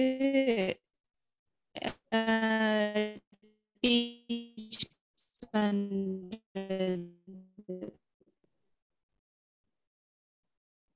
குரூப் ஒர்க் கொடுக்கிறது. ஓகே ஃபைன், குரூப் ஒர்க் கொடுக்குறது அதான் குரூப்புங்கிறது குழு. இந்த குரூப் ஒர்க்கில் முக்கியமாக நீங்கள் கருத்தில் கொள்ள வேண்டிய விடயம் என்னென்னா, பலவிதமாக குரூப் ஒர்க் வழங்கப்படலாம். ஒன்று,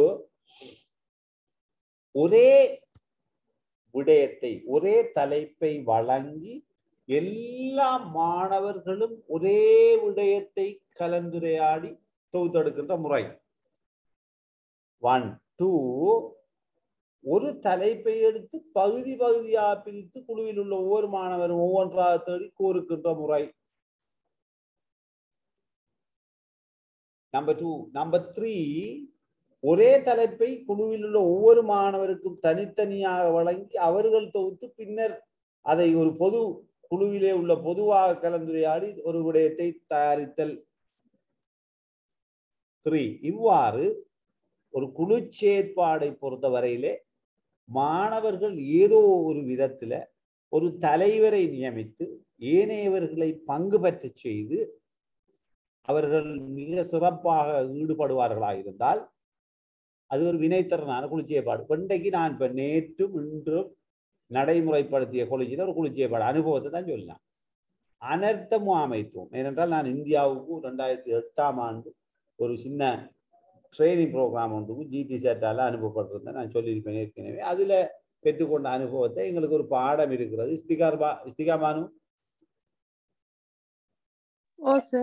நான் இபி பாடம் படிச்சிருந்தீங்க. எஜுகேஷன் பிராக்டிஸ் எஜுகேஷன் பிராக்டிஸ்ல ஒரு பாடம் இருக்கு தெரியுமா? அனர்த்த முகாமைத்துவம் படிச்சீங்களா? அது அந்த நேரம் அதுல எங்களுடைய பாடசாலையில சென்று நாங்க அனர்த்த முகாமைத்துவம் அதில் ஒரு பாடம் நீங்க படிச்சிருப்பீங்க, சொல்லியிருப்பாங்க உங்களுக்கு. கொஞ்சம் இப்படி அனர்த்த முகாமைத்துவம் ஒரு பாடம் இருக்கிறது, இது தொடர்பா நீங்க கருத்துல உள்ள ஒரு விஷயத்தை உங்களுக்கு சொல்லி தந்திருப்பார்கள், அப்படித்தானே? அப்ப நீங்க இபியில படிச்சிருப்பீங்க அனர்த்த முகாமைத்துவம், மற்றது கற்பித்தல் முறைகள், முறைமைகள், கற்றல் துணை சாதனங்கள், எவ்வாறு லெசன் எழுதுறது, மைக்ரோ டீச்சிங்னா என்ன, பிஏ டீச்சிங்னா என்ன, எப்படி நாங்கள் முன்னுக்கு 2 படிப்பிக்கிறோங்க, ட்ரைனிங் தந்து தானே உங்களை காலேஜில் இருந்து திருப்பி 1 இயர் இன்டர்ன்ஷிப் போட்ட. அப்போ அதில் நீங்கள் படித்த ஒரு பாடம் தான் இந்த அனர்த்த முகாமைத்துவம். அதை நான் இப்போ இன்றைக்கு இவங்களுக்கு அறிமுகப்படுத்தி கொடுத்த முறை தான் குழு முறை. அப்போ 2 புக் இருந்தது, 2 குழுவாக பிரித்து இப்போ கொடுத்துருக்கிறார். அனர்த்த முகாமைத்துவம் தொடர்பான எண்ணக்கருக்களை பவர் பாயிண்ட் கூட அவங்களுக்கு கதைச்சி 2 நாள் வகுப்படுத்திட்டு பிறகு இப்போ 2 நாள் கொடுத்துருக்கிறார். ஒரு பிளான் 7 படிமுறைகளை கொண்ட ஒரு கல்லூரிக்கான பாடசாலைக்கான அனர்த்த முகாமைத்துவ திட்டம் பிளான் ஒன்று தயாரித்து என்ன அனர்த்தம் வந்தாலும் அதை எதிர்கொள்றதுக்கு பிள்ளைகளை ட்ரெயின் பண்ணணும். அப்போ அதுக்கான ஒரு இதை செய்யறதுக்கு 2 நாள் குழு செயற்பாடு ஈடுபடலாம். மிக வினைத்திறனாக அந்த ஒவ்வொரு ஆசிரியர் மாணவர்களும் மிக அருமையான முறையிலே ஒரு துண்டை எடுத்து ஒவ்வொரு ஆக்களும் வாசித்து கலந்துரையாடி தங்களை கருத்துக்களை ஒரு தலைமைத்துவத்துக்கு கீழே 2 குழுக்களும் 2 தலைவர்களை நியமித்து ஏனையவர்கள் அவர்களுக்கு கட்டுப்பட்டு அந்த தகவல்களை தொகுத்து நடைமுறைப்படுத்துவதை நான் அவதானித்தேன். நான் போய் வழிகாட்டே வேண்டாம், கேட்பாங்க, டவுட்டை கிளியர் பண்ணிட்டு போவேன். இப்போ உங்களுக்கு விளங்கிட்டா இந்த குழு செயற்பாடு என்னென்று தெரியும், சும்மா பொலிஷ் பண்ணிட்டு போவோம். கிளியரா?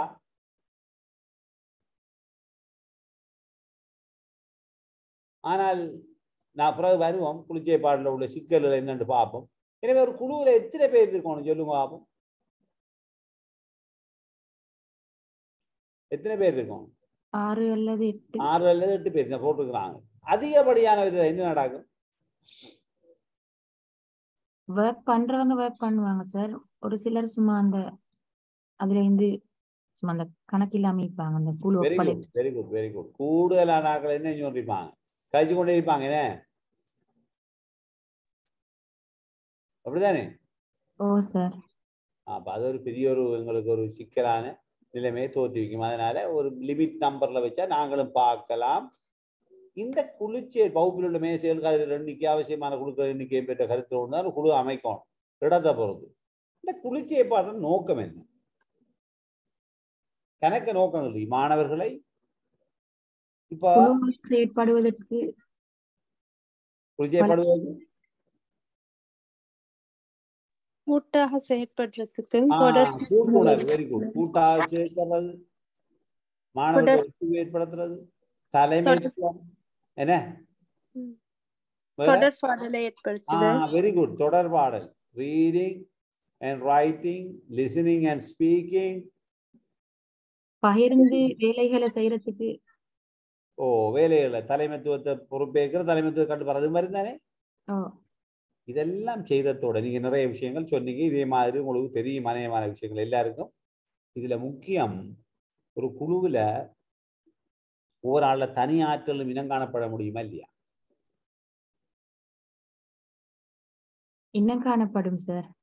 நல்ல அழகா இனம் காணலாம். என்னண்டா சுத்தி போகிற இடக்கானால பாத்தீங்கன்னா யாரு கூடுதலாக வேலை செய்யறாங்க, யாரு ஊக்கமா வேலை செய்யறாங்க மட்டுமில்ல, அந்த துல்லியமா இப்ப சில வந்தீங்கன்னா சில இதுகளை கனெக்ட் பண்ணக்குள்ள சும்மா அந்த ஒரு சர்ஜன் மாதிரி அருமையா ஒட்டி செய்வான். சில பிள்ளைகள், சில பொம்பளை பிள்ளைகளுக்கு ஆர்ட் அண்ட் கிராஃப்ட் சும்மா அப்படி வெட்டின நிறைய பேர். அதுல அந்த பிள்ளைகளை ஒரு குழுவில் இருக்கிற 8 பேர்ல 2 பிள்ளைகளை இனங்கண்டு ஒவ்வொரு பாட ஆசிரியரும் அவரவர பாடத்துல இனங்கண்ட பிள்ளைகளை நீங்க வழிகாட்டி விட்டா அந்த பிள்ளை தானா தன்னுடைய வாழ்க்கையை ஒரு மாணவன் அல்லது மாணவியை அமைத்துக் கொள்வார். இதுக்கு குளிச்சேற்பாடு உதவுமா உதவாதா? உதவாதா? உதவும். இப்ப பாருங்க, அடுத்ததுக்கு வருவோம் விரைவாக. நாங்க குளிச்சேற்பாடு இது செய்கிற போது, ஒழுங்கமைத்துக் கொள்ளும் போது சில சந்தர்ப்பங்கள் ஒன்று ஒவ்வொரு குழுவுக்கும் வேறுபட்ட செயற்பாடுகளை வழங்குவர். ஒவ்வொரு குழுவுக்கும் இது ஒரு சிக்கலான விடயம். குழு 1, குழு 2, குழு 3, குழு 4 என்று சொல்லி 4 குழுக்களை அமைத்து 4 குழுவுக்கும் 4 தலைப்புகள் தேட செய்கின்றோம். இது பொருத்தமானதா?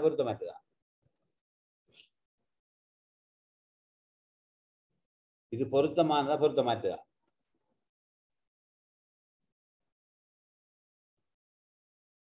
4 குழுவுக்கும் 4 தலைப்பு. இதுல உதாரணம் குழு 1 அட்டையில் எழுதப்பட்ட சொற்களை பார்த்தெழுது, குழு 2 குழு சித்திரம் வரைதல், குழு 3 குழு ஒரே குரூப்புக்கு இப்படி கொடுக்கறது பொருத்தம் இல்லைன்னு நான் நினைக்கிறேன் சார். பொருத்தம் இல்லைன்னு நினைக்கிறேன். ஏண்டா ஒவ்வொரு ஆக்டிவிட்டியும் இந்த தன்மைகள் வேறதானே. புள்ளிகள் வழங்கும் போது இப்ப எழுதுறது ஒரு மாதிரி, சித்திரம் வரைகிறது ஒரு மாதிரி. அப்படி பார்க்க போகல என்ன பிரச்சனை? பொருத்தம் இல்லைன்ற மாதிரி. ஒரே அமைப்புல அந்த குழு செயற்பாட்டை கொடுத்தால் இப்ப ஒரே தலைப்பு இல்ல, தலைப்புகளை மாற்றி இப்ப எழுதுறது, வரைகிறதுண்டா வரைகிறது, தலைப்புகள் மாறலாம். ஆனா நல்ல உங்களுக்கு நான் வரவேற்கிறேன். பட் இப்படி பார்ப்போம். இப்ப இதுல பல முறையில் நான் சொல்றேன், கேட்டுக்கொள்ளுங்க. இதுல கொஞ்சம் இது கணக்கு முறையை படிக்க வேணும். என்னன்னா இப்ப இது ஒரு குழு இதானே, இது பிரச்சனைங்கள. இது ஒரு குழு, இது குழு 2, இது குழு 3, இது குழு 4. இந்த 4 குழுவிலையும் நல்லா பார்த்து கொள்ளுங்க. குழு 1 இப்ப நாம சொன்ன மாதிரி என்ன செஞ்சிருக்கிறோம், ஒவ்வொரு குழுவுக்கும் என்னென்ன வழங்கியிருக்கிறோம், 4 தலைப்புகள் வழங்கப்பட்டிருக்கிறது. இப்ப சில சந்தர்ப்பங்கள்ல நேரம் பற்றாக்குறையா என்ன செய்யணும், 4 குழுவுக்கும் ஒரே விடயத்தை கொடுக்க முடியாது, என்ன செய்யணும்? என்ன செய்யணும்? 4 குழுவுக்கு 4 தலைப்பு கொடுத்தால் அந்த நேரத்தை 4 சிக்கனப்படுத்திக் விடயத்தை கொள்ளலாம் சார். கொடுக்கணும். 4 விடயத்தை கொடுக்கணும். அப்படி கொடுத்தா அப்ப அது எப்படி நான் சொன்ன பிரச்சனை வருது, நியாயமான பிரச்சனை. இதுல விஞ்ஞானத்துல இப்படி ஒரு இயற்கை அனர்த்தம் எடுத்தால் அதுல வெள்ளப்பெருக்கு, காட்டுத்தீ, மின்னல், அப்படி வறட்சி ஒரு 4 தலைப்பை கொடுத்து அந்த குழு போய் அந்த விஷயத்தை முன்வைக்கும் போது அடுத்த 3 குழுவுக்கும் அதில் உள்ள விடயங்களை பெற்றுக்கொள்ளும். அந்த ஒரு குறிப்பிட்ட நேரத்துல 4 விடயமும் பகிர்ந்து கொள்ளப்படும் சார். Very good. இப்ப என்னண்டா 4க்கு 4 தலைப்பு சார், அது விடயத்தை வந்து சப்மிட் பண்ண போக்குல தான், அதாவது அவங்க செல்ல போக்குல தான். ஆனா இப்ப கையால ஏதாவது செய்யறது, அப்படி வரைகிறது, ஆக்க வேலை பொருட்கள் அப்படி செய்ய போக்குல ஒரு குரூப் மட்டும் தானே சார் அந்த அதோட இதை பெற்றுக்கொள்ளும். வரைகிறது.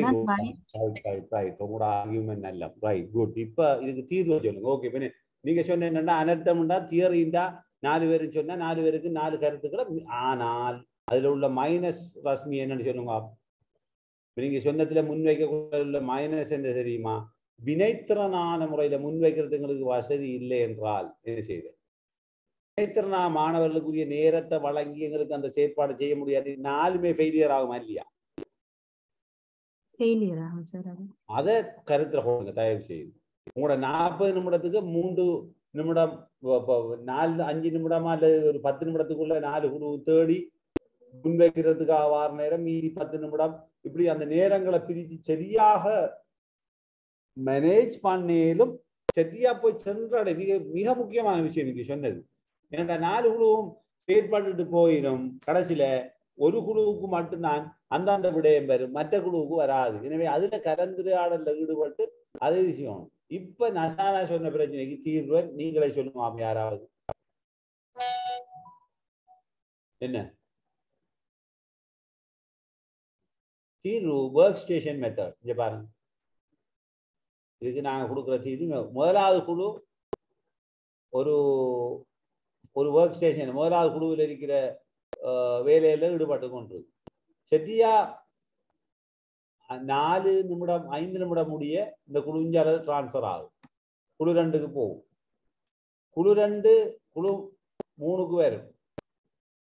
மாறி போடுறதுன்னு பரவாயில்ல. குழு 3க்கு வரும்.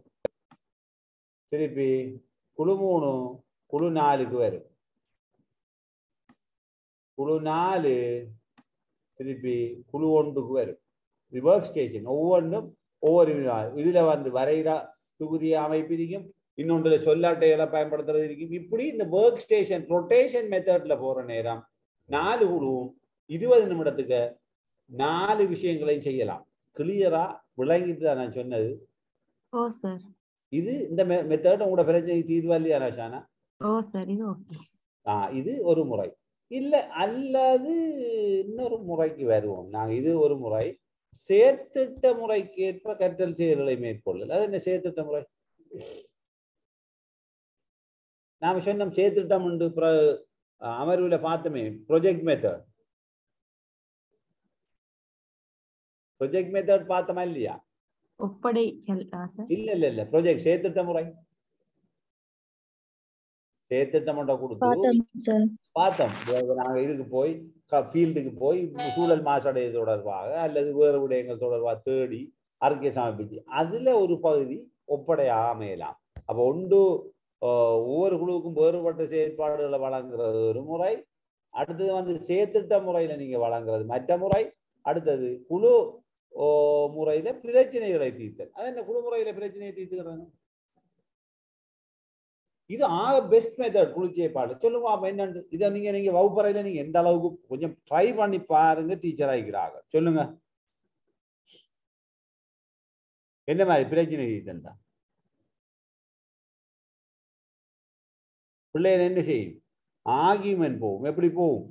ஒரு பிரச்சனையை கொடுத்தோன்னா அது அப்படி இல்லை, no no no no no we can't do this, இல்லை இதை இப்படி செய்யலாம், இதுல நீங்க எப்படி சொல்ல தேவையில்லை, இதுல பாருங்க இப்படி பெரிய ஆர்கியூமெண்ட் போய் அந்த பிரச்சனைக்கு நல்ல ஒரு தீர்வுண்ட ஆர்கியூ பண்ணி முடிவெடுக்க முடியாது இருக்குமா இல்லையா? அந்த முடியுமா இருக்கிறதால அது ஒரு முக்கியமான விடயமாக அது கருதப்படுகிறது. எனவே குழு முறையில நாங்க பிரச்சனை தீர்க்கிறதுக்கு சின்ன சின்ன குழுக்களாக பிரித்து அங்கத்தவர்களை எல்லாத்தையும் கொடுத்து இறுதியாக ஒவ்வொரு குழுவும் தான் தேடின தகவல்களை தீர்வுகளை முன்னுக்கு வந்து சமர்ப்பிக்கிற நேரம் கலந்துரையாடி ஒரு பொதுவாக அதுக்கு தீர்வு சிறந்த தீர்வை பெற்றுக்கொள்ளலாமா இல்லையா? பெற்றுக்கொள்ளலாமா இல்லையா? பெற்றுக்கொள்ளலாம். இது 3வது முறை. 4வது முறை குழுக்களாக கற்பித்தல். பாடநூல் ஒப்படை அட்டைகளை பயன்படுத்தல். குழுக்களாக கற்பித்தல். இப்ப பாடநூல்கள் அடிப்படையாக கொண்டு தெரிவு செய்யப்பட்ட தலைப்புக்கு ஒப்படை அட்டைகளை ஆசிரியருக்கு தயாரிக்க முடியும்.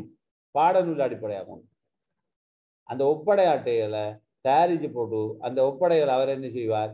ஒவ்வொரு குழுவுக்கும் பகிர்ந்து கொடுப்பார். இதை முடிச்செடுங்க, எல்லா மாணவரும் ஃபில் பண்ணுங்க. அப்ப அந்த அறிவுறுத்தலை வழங்குவார். இப்ப ஒப்படைகள் மூலம் குழுக்களுக்கு வழங்கப்பட்ட செயல்கள் முடிஞ்ச உடனே குழு தலைவர் என்ன செய்வார்? அவர் வந்து முன்னுக்கு வந்து சமர்ப்பிக்கப்படும் அம்சங்களை உபயோகித்து மாணவர்கிட்ட பங்களிப்போட கரும்பலையில் எழுதுவார். அதன் அடிப்படையில பாடம் வளர்ந்துவோம். அப்ப அது ஒரு சின்ன பிரசன்டேஷன் மாதிரி இருக்கு. அப்ப இப்படி இந்த குழு முறை ஒரு வினைத்தனான முறை. அப்ப அதை நீங்க சரியான முறையில பாடம் இதுகளை வச்சு இது செய்வீங்கடா செய்யலாம். ரைட். இப்ப விரைவா இதையும் கொஞ்சம் பார்த்துட்டு அடுத்ததுல தொடரும். இப்ப சொல்லுங்க, இப்ப குழு செயற்பாடால நீங்க சொல்லிட்டீங்க ஏற்கனவே விருத்தி செய்யப்படுற அம்சங்கள் எவ்வளவு விஷயம் தெரியுமா? ஒரு நபர்களை விருத்தி செய்யப்படுகிறது, அது முக்கியமானது. இப்ப அணிமுறை கற்பித்தல் என்ன? இதை பத்தியா என்ன கருத்து சொல்லுங்க குயிக்கா. அணிமுறை கற்பித்தல் விரைவா. அணிமுறை கற்பித்தல் என்ன? அணிமுறை கற்பித்தல் டீம் டீச்சிங் என்னது? இப்ப இதை கொஞ்சம் சுருக்கமா சொல்லணும், எல்லாரும் கேட்டுக்கொள்ளுங்க. ஒரு பொதுவாக அணிமுறை கற்பித்தல் வந்து 20ஆம் நூற்றாண்டுல நடுப்பகுதியில 20th செஞ்சுரியில மிட் ஆஃப் 20th செஞ்சுரியில ஐக்கிய அமெரிக்காவில் இதை வந்து இன்ட்ரடியூஸ் பண்ணினாங்க இடைநிலை பாடசாலை. இதான் இது நடந்தது. வகுப்பறை கற்பித்தல் செயலுக்கு இலங்கை கல்வி முறையில இதை பயன்படுத்தலாம். நாங்க பயன்படுத்துற இல்லை. யாராவது சொல்லுங்க அணிமுறை கற்பித்தல் என்னன்னு சொல்லுங்க. இப்ப நான் சொன்னதுதான் இது. கணவர் லீவ் ஆயிட்டீங்க 4 பேர். சொல்லுங்க, 4 பேரை காணோம். அணிமுறை கற்பித்தல் யாராவது? இது தொடர்ச்சியாக ஒருவரிடமிருந்து இன்னொருவருக்கு அப்படி வரிசையாக. ஓமோ, வெரி குட். என்னண்டா நீங்க விஞ்ஞான பாடம் கற்பிக்கிறீங்க, இன்னும் 4 விஞ்ஞான டீச்சர் எடுங்க, மொத்தம் 5 பேரலல் வகுப்பு. நேரத்தை பிரிச்செடுங்க. ஒரே தடவையில ஒரு பாடத்தினுடைய எண்ணக்கரு நீங்க கற்பிச்சு முடிக்கிற வகுப்பு, திருப்பி நீங்க அப்படி ரொட்டேட் ஆகி மற்ற வகுப்பு போறீங்க. அடுத்த அழிஞ்ச வார இப்படி மாறி மாறி மாறி 5 வகுப்புகளுக்கும் ஒரே தடவையில கொஞ்சம் கொஞ்சம் நேரத்துக்கு பிறகு ஆசிரியர் மாறி மாறி கற்பிக்கிறதா என்ன? அணிமுறை கற்பித்தல். விளங்கிட்டா? அணிமுறையில டீமா சேர்றது. ஒவ்வொரு தலைப்பை பொருத்தமானதை தெரிவு செஞ்சு டீமா சேர்ந்துட்டு பல ஆசிரியர்கள் ஒரு ஆசிரியர் தலைமை கீழே, இப்ப விஞ்ஞான பாட சீனியர் டீச்சருக்கெல்லாம் அவங்க வந்து வருவாங்க. கீழே ஒரு ப்ரீ பிளான் ஒன்றை போடுவாங்க. போட்டுட்டு நல்ல ஸ்கீம் ஒன்றை போடுவாங்க, முறையான வேலை திட்டம் ஒன்று சிம்பிளா அழகா போட்டு எடுத்துட்டு இப்ப என்ன செய்வாங்க? அணிமுறை கற்பித்தல் ஒழுங்கமைப்பு செய்து கொள்வாங்க. சமாந்திர வகுப்புகள்ல, என்னதுல? சமாந்திர வகுப்புகள்ல தான் இந்த கற்றலை ஈடுபடுத்தலாம்.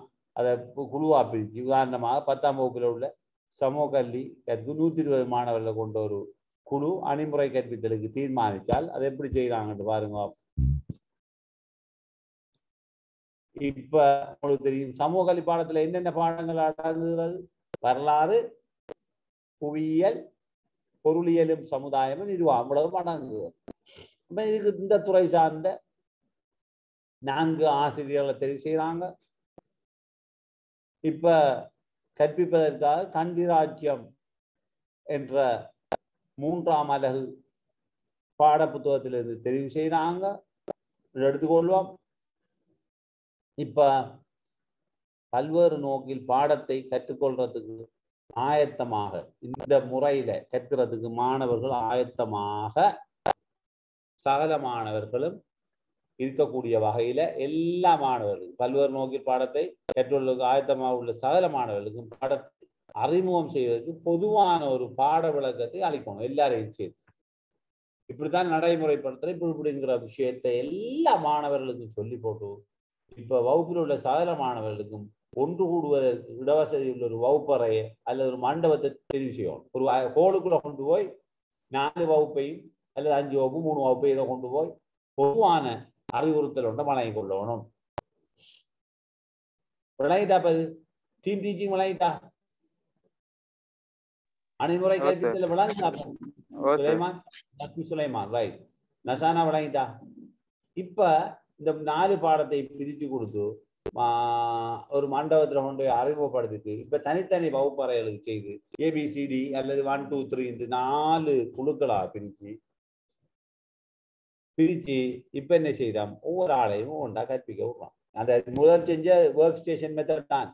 இப்ப குழுவினர் நினைக்கிறாங்க சமுதாய பொருளாதார அம்சங்களை படிக்கிறாங்க. எப்ப கண்டி ராஜ்யமோ அந்த நடைபெற்ற ஆட்சியில. B குழுவினர் புவியியல் விடயங்களை படிக்கிறாங்க. C வரலாற்று விடயங்கள், பரிபாலன விடயங்களை D குழு இது செய்யறாங்க.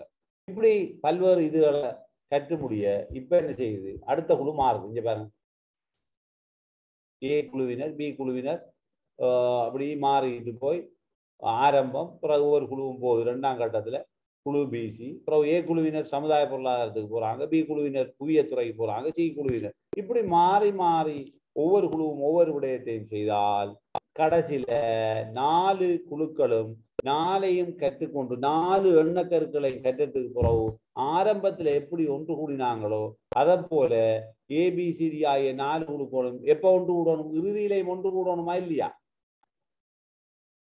இறுதியிலையும் ஒன்று கூடணுமா இல்லையா? கூடணும் சார். கூடி கலந்துரையாடுவாங்க. கலந்துரையாடி அவங்களோட முக்கியமான விடயங்களை, அதுல உள்ள விடயங்கள், வலிவுகள் நலிவுகள் எல்லாத்தையும் வச்சு அவங்க ஒரு டிஸ்கஷனை செஞ்சு கொள்வாங்க. கற்றுக்கொள்ள முடியாத மற்றொரு பாடத்தை பயன்படுத்தி கொள்ளலாம். இப்ப பாடப்பிரிவுகளை ஒதுக்கி கொள்றது, கற்பிப்பதற்கான பாட விடயங்களை தீர்மானித்துக் கொள்றது, கற்புல செவிப்புல சாதனங்கள் பிறகு படிப்போம். நாங்க முழுமையா படிப்போம், முழுமையான நோட்ஸோட படிப்போம். சாதனங்களை தீர்மானித்துக் கொள்றதுங்கிற விடயம் எல்லாம் பெரிய லாபகரமாக அமையும். ஏனென்றா இப்ப இதுல இருக்கிற 4 ஆசிரியர்களும் எப்படிப்பட்டவர்களாயிருப்பார், 4 விதமான திறமைகளை கொண்டவர்களாயிருப்பார். அப்ப அவங்களோட எக்ஸ்பீரியன்ஸை நாங்க ஷேர் பண்ணி கொள்ளக்கூடியதாக இருக்கும். ஆகவே இதை நாங்க ஒரு அனுபவம் மிக்க இந்த அணிமுறை கற்பித்தலுக்கு மிக முக்கியமானது, மிக தேர்ச்சி பெற்ற அனுபவம் மிக்க ஒரு முதிர்ந்த ஆசிரியரை தலைவராக வைத்துத்தான் இந்த முறையை நாங்கள் நடைமுறைப்படுத்த வேண்டும். எனவே அதை கலந்துரையாடி சிறப்பான திட்டம் ஒன்றை வகுத்ததுக்கு போனால் அணிமுறை கற்பித்தலுக்கு போகணும், இல்லாட்டி எல்லாம் பிழைஞ்சு போயிடும். அடுத்தது தெரிவு செய்யப்பட்ட பாடலோட தொடர்பான இதுல சில படிமுறைகள் இருக்குது. ஒன்று, தெரிவு செய்யப்பட்ட பாடல்கள் தொடர்பான சேர்ந்தெடுத்து மாணவர்களை ஈடுபடுத்தும். வெளி விரிவுரையாளர்களை அழைத்து முழு மாணவர்களுக்கும் ஒரு விரிவை நடத்தும். முழு மாணவர் குழுவுக்கும் பொதுவான அளவீட்டு நிகழ்ச்சி திட்டங்களை ஒழுங்குபடுத்தும். எல்லாரையும் ஒன்றா அளக்கணும். மாணவர் குழுவை சிறு சிறு குழுக்களாக பிரித்து மாதிரி அளவுகளை சேர்த்தல், கலந்துரையாடலின் விவாதங்களை நடத்தும், நாடகங்களை நடிக்கணும். இதெல்லாம் மாணவர்கள் அப்படி ஈடுபடுத்தணும். கடைசியில மாணவர் குழுவுக்கு பொதுவான ஒரு கல்வி சுற்று பிரயாணங்களோடு படுத்தும். இதெல்லாம் செய்தால் மட்டும்தான் இந்த முறை எங்களுக்கு சாதகமாக அமையும். இல்லைண்டா பிழைச்சி போய்த்தரும். அணிமுறை கற்பித்தல நீங்க கவனமாக இதை செய்தால்தான் எங்களுக்கு ஒரு வெற்றி அளிக்கும். எனவே அணிமுறை கற்பித்தல்ல வெற்றி கொள்றதுக்காக குறைந்தது ஒரு குறிப்பிட்ட ஆசிரியர் தொகை இருக்க வேணும். இல்லைன்னு சொல்லி சொன்னா எங்களுக்கு எல்லாம் ஃபெயிலியரா போயிடும் ஆசிரியர். அதுல அந்த விடயத்துல பொருத்தமான ஆசிரியரை தெரிவு செய்தா எங்களுக்கு முக்கியமானதாக இருக்கும். ஆகவே அணிமுறை கற்பித்தலால் கிடைக்கிற லாபம் என்னன்னு சொல்லுங்க, அனுகூலங்களை சொல்லுங்க, நாங்க முடிச்சு கொள்ளலாம். என்ன அனுகூலம் அணிமுறை கற்பித்தலால்? மாணவர்கள் ஒரு நல்ல ஒரு விளக்கத்தை பெறுவாங்க. இப்ப நீங்க சயின்ஸ்ல அணிமுறை கற்பித்தல் நீங்க எக்ஸ்பர்ட். உதாரணமா உயிர்கோளம், சூழல் மாசடைதல் விஷயங்கள்ல நீங்க பயங்கர எக்ஸ்பர்ட். அதே நேரம் இன்னொரு ஆள் இருக்கிறார், அவர் சூழல் சக்தி தொடர்பான விஷயத்துல அவர் நல்ல எக்ஸ்பர்ட்டா இருக்கிறார். அப்ப அவர் சக்தி விரயம் சம்பந்தமான விடயங்கள் அந்த சூழலியல் இதுல கையாளுறார். இப்படி ஒவ்வொரு ஆளும் ஒவ்வொரு திறமைகளை பெற்றவர்களிடமிருந்து மாணவர்கள் கற்பதனால மிக பரந்து பாட விடயங்களை கற்று சிறந்த அனுபவத்தை பெற்றுக் கொள்ளக்கூடிய வாய்ப்பு கிடைக்கும். அடுத்தது அணிமுறை கற்பித்தல் மிக பெருமதியான விடயம் விஞ்ஞான ஆசிரியர்கள், சமூக கல்வி ஆசிரியர்கள், தமிழ் பாட ஆசிரியர்கள், ஏனைய சமயப்பாட ஆசிரியர்கள் எல்லோரிடத்திலையும் என்ன கிடைக்கும்? ஒரு பாரிய ஒற்றுமை உண்டாகுமா இல்லையா? நல்ல கோஆபரேஷன் ஒன்று வருமா வராதா? வரும். அது ஒரு பெரிய நன்மையா இருக்கும். நீங்க ஒரு ட்ரையல் பண்ணி பார்க்கலாம். கொஞ்சம் கஷ்டம் அணிமுறை கற்பித்தல், பட் பிளான் பண்ணீங்கன்னா செஞ்சு பார்க்கலாம். அப்ப இது ஒரு நன்மை அமையும். எனவே இதுக்கு இன்னொரு தீர்வு அமையும் என்னண்டா, நிறைய ஆசிரியர்கள் இல்லாத போது இது என்ன செய்யலாம்? ஒரு 4 ஆசிரியர் வச்சு ரன் பண்ணலாமா இல்லையா? பண்ணலாம். அது ஒரு நன்மை. அடுத்தது கற்பித்தல் அனுபவம் குறைந்த ஆசிரியர்கள் இதனால் முக்கியம் பயன்களை பெற்றுக் கொள்வார்கள். ஏன்? இப்ப கற்பித்தல் அனுபவம் இல்லாட்டியும் இப்படி ரொட்டேட் பண்ணிட்டு வார நேரம் என்ன நடக்கும்? அணிமுறை கற்பித்தல் நல்ல ஒரு பயிற்சியை பெற்றுக் கொள்வாங்களா இல்லையா? பெற்றுக்கொள்வாங்க. அணிமுறை கற்பித்தல்ல ஆசிரியரும் தான் விரும்புவதும் கற்பிக்கும் திறன் உள்ளதுமான பாடங்களை தெரிவு செய்யறதுக்கு வாய்ப்பு கிடைக்கிறது. எனக்கு விஞ்ஞானத்துல பிசிக்ஸ் துறை சார்ந்த ஒரு விடயத்துல ஒரு பகுதி விருப்பம் செஞ்சுன்னா மற்ற ஆளுக்கு மற்றதை கொடுக்குறேன். ஒவ்வொரு ஆளும் ஒன்றில் எக்ஸ்பர்ட்டா இருப்பேன். அப்ப அதை கொடுக்குற நேரம் மகிழ்ச்சியோட நாங்கள் எங்களுடைய செயலில் ஈடுபடுறதுக்கு வாய்ப்பு கிடைக்கும். அடுத்தது சமாந்திர வகுப்புகளுக்கு ஒவ்வொரு கற்பிக்கும் போது நாங்கள் என்ன செய்யலாம்? வேறுபாடுகள் இல்லாம எல்லாருக்கும் சம சந்தர்ப்பம் கிடைக்கக்கூடிய முறையில நாங்கள் எங்கள் பாடத்தை கற்பிக்கிறதுக்கு என்னென்ன தேவையோ அந்த கற்புல செய்ப்புல சாதனங்களை முறையாக பயன்படுத்தி கற்பிக்கிறதுக்கு எங்களுக்கு இது பெரிய ஒரு உந்துகோலாக அமையும். சமாந்திர வகுப்புகளுக்கு எல்லாம் ஒரு நல்ல ஒரு சாதனங்களை பயன்படுத்தி ஒரு மல்டிமீடியா உண்டு இருக்கின்றா அதுல ஒரு பாடத்தை கற்பிக்கிற நேரம் 4 வகுப்பு பிள்ளைகளும் அதை அனுபவிப்பார்கள். ஏற்றுக்கொள்றீங்களா?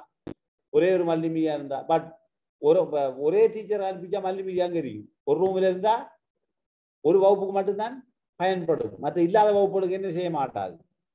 பயன்பட மாட்டாது. ஏற்றுக்கொள்றீங்களா? ஏற்றுக்கொள்றீங்களா? வளங்களை பகிர்ந்தளிக்கலாம்ன்றதை ஏற்றுக்கொள்றீங்களா? ஓகே. அடுத்தது பல்வேறு கற்பித்தல் முறைகளை உபயோகித்து மாணவர்களுக்கு வழி கிடைக்கும். எத்தனையோ வித்தியாசமான இதுகள் சுதந்திரமா மாணவர்கள் துலங்குறதுக்கு வழி கிடைக்கும். அதே நேரம் எதிர்பார்க்கப்படுற சிறந்த சமூக தொடர்புகள், சுய ஆளுமை, நல்ல ஒரு ஆளுமை விருத்தி அடையும். அது ஒரு நன்மை அமையும். சமூக உறவு விருத்தி அடையும்.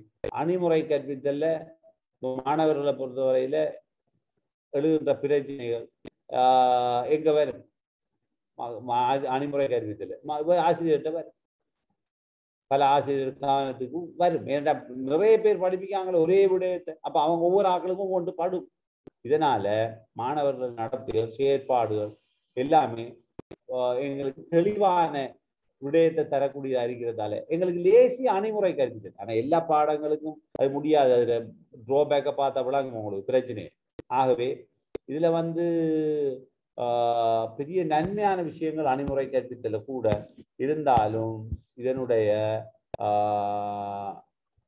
சிக்கல்கள் இருக்குது. இதுல ஒரு சில பிரச்சனைகள் எங்களுக்கு இருக்குது. அணிமுறை கற்பித்தல்ல சில தீய விடயங்கள் இருக்கிறது. பிரச்சனையான விடயம் கொண்டுதான் இது ஒரு கூட்டு முயற்சியாக ஒழுங்குபடுத்தப்படுகின்ற கற்பித்தல் முறைமை வெற்றி பெற வேண்டுமாக இருந்தால் வெற்றி பெற செய்யறதுக்கு என்ன வேணும்? ஆசிரியர்கள் மாணவர்கள் நல்ல விளக்கத்தை பெற்றுக்கணும். என்ன செய்ய போறோம்? இல்லாட்டி எல்லாம் பிழைஞ்சு போயிடுது. ஒரு ஆசிரியரை கொடுக்குறோம் 1 hour பாடம், மொத்தமா போட்டுருக்கிறோம் 4 hour, மாறி மாறி கற்பிக்கணும். ஒருவர் 1 மணி நேரம் 15 நிமிஷம் எடுத்தா எல்லாம் முடிஞ்சிடும். சரியா பிள்ளையா? சிக்கலாகுமா இல்லையா? அப்ப மாணவர்கள் எல்லாரும் என்ன செய்யணும்? ஒருமித்து செயற்படணுமா இல்லையா? ராஸ்மி எல்லாரும் என்ன வேணும்? ஒருமித்து செயற்படணும் சார். அப்புறம் நசானா எல்லாரும் இஸ்திகார் மானு எல்லாரும் சதிகா விளங்குதானே? ஒருமித்து செயற்பட வேணும். அப்பதான் என்ன செய்யும்?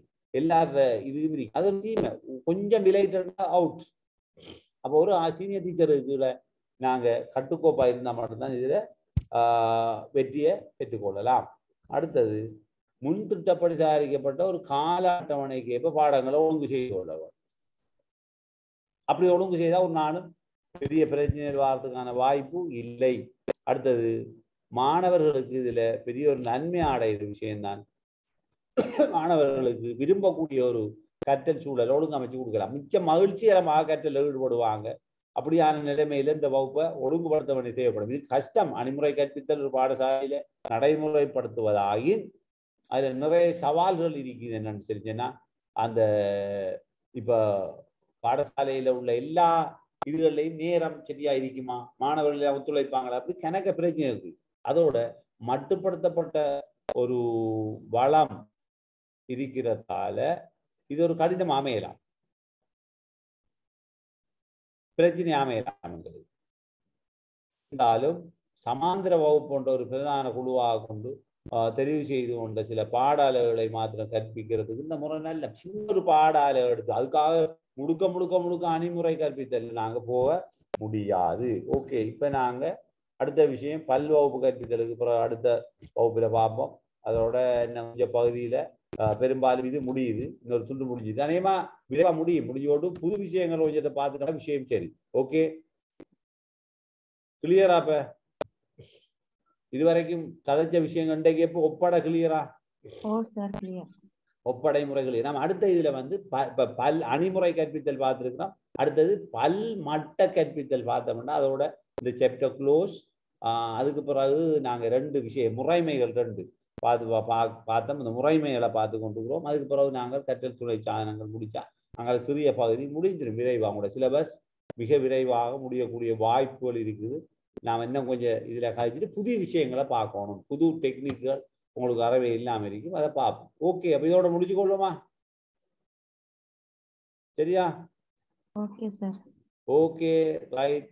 ஜஸாக்கல்லாஹு ஹைரன். Thank you very much. ஓகே, அஸ்ஸலாமு அலைக்கும், குட் நைட். இப்போ ஷாமலி கொஞ்ச நாள் கழிச்சு இப்போ சத்தத்தை காணல. ஷாமலி இருக்கிறீங்களா?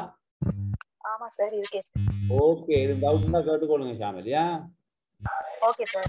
ஓகே, கிளியரா விளங்கினதை விளங்கிச்சா ஷாமலி? விளங்கிச்சு சார். ஓகே, இது டவுட்னா கேட்டுக்கோங்க. எனி டைம் நீங்க கேட்கலாம். Okay, thank you very much. Good night. Okay, சந்திப்போம் ஷாமலி. வலைக்கும் சலாம்.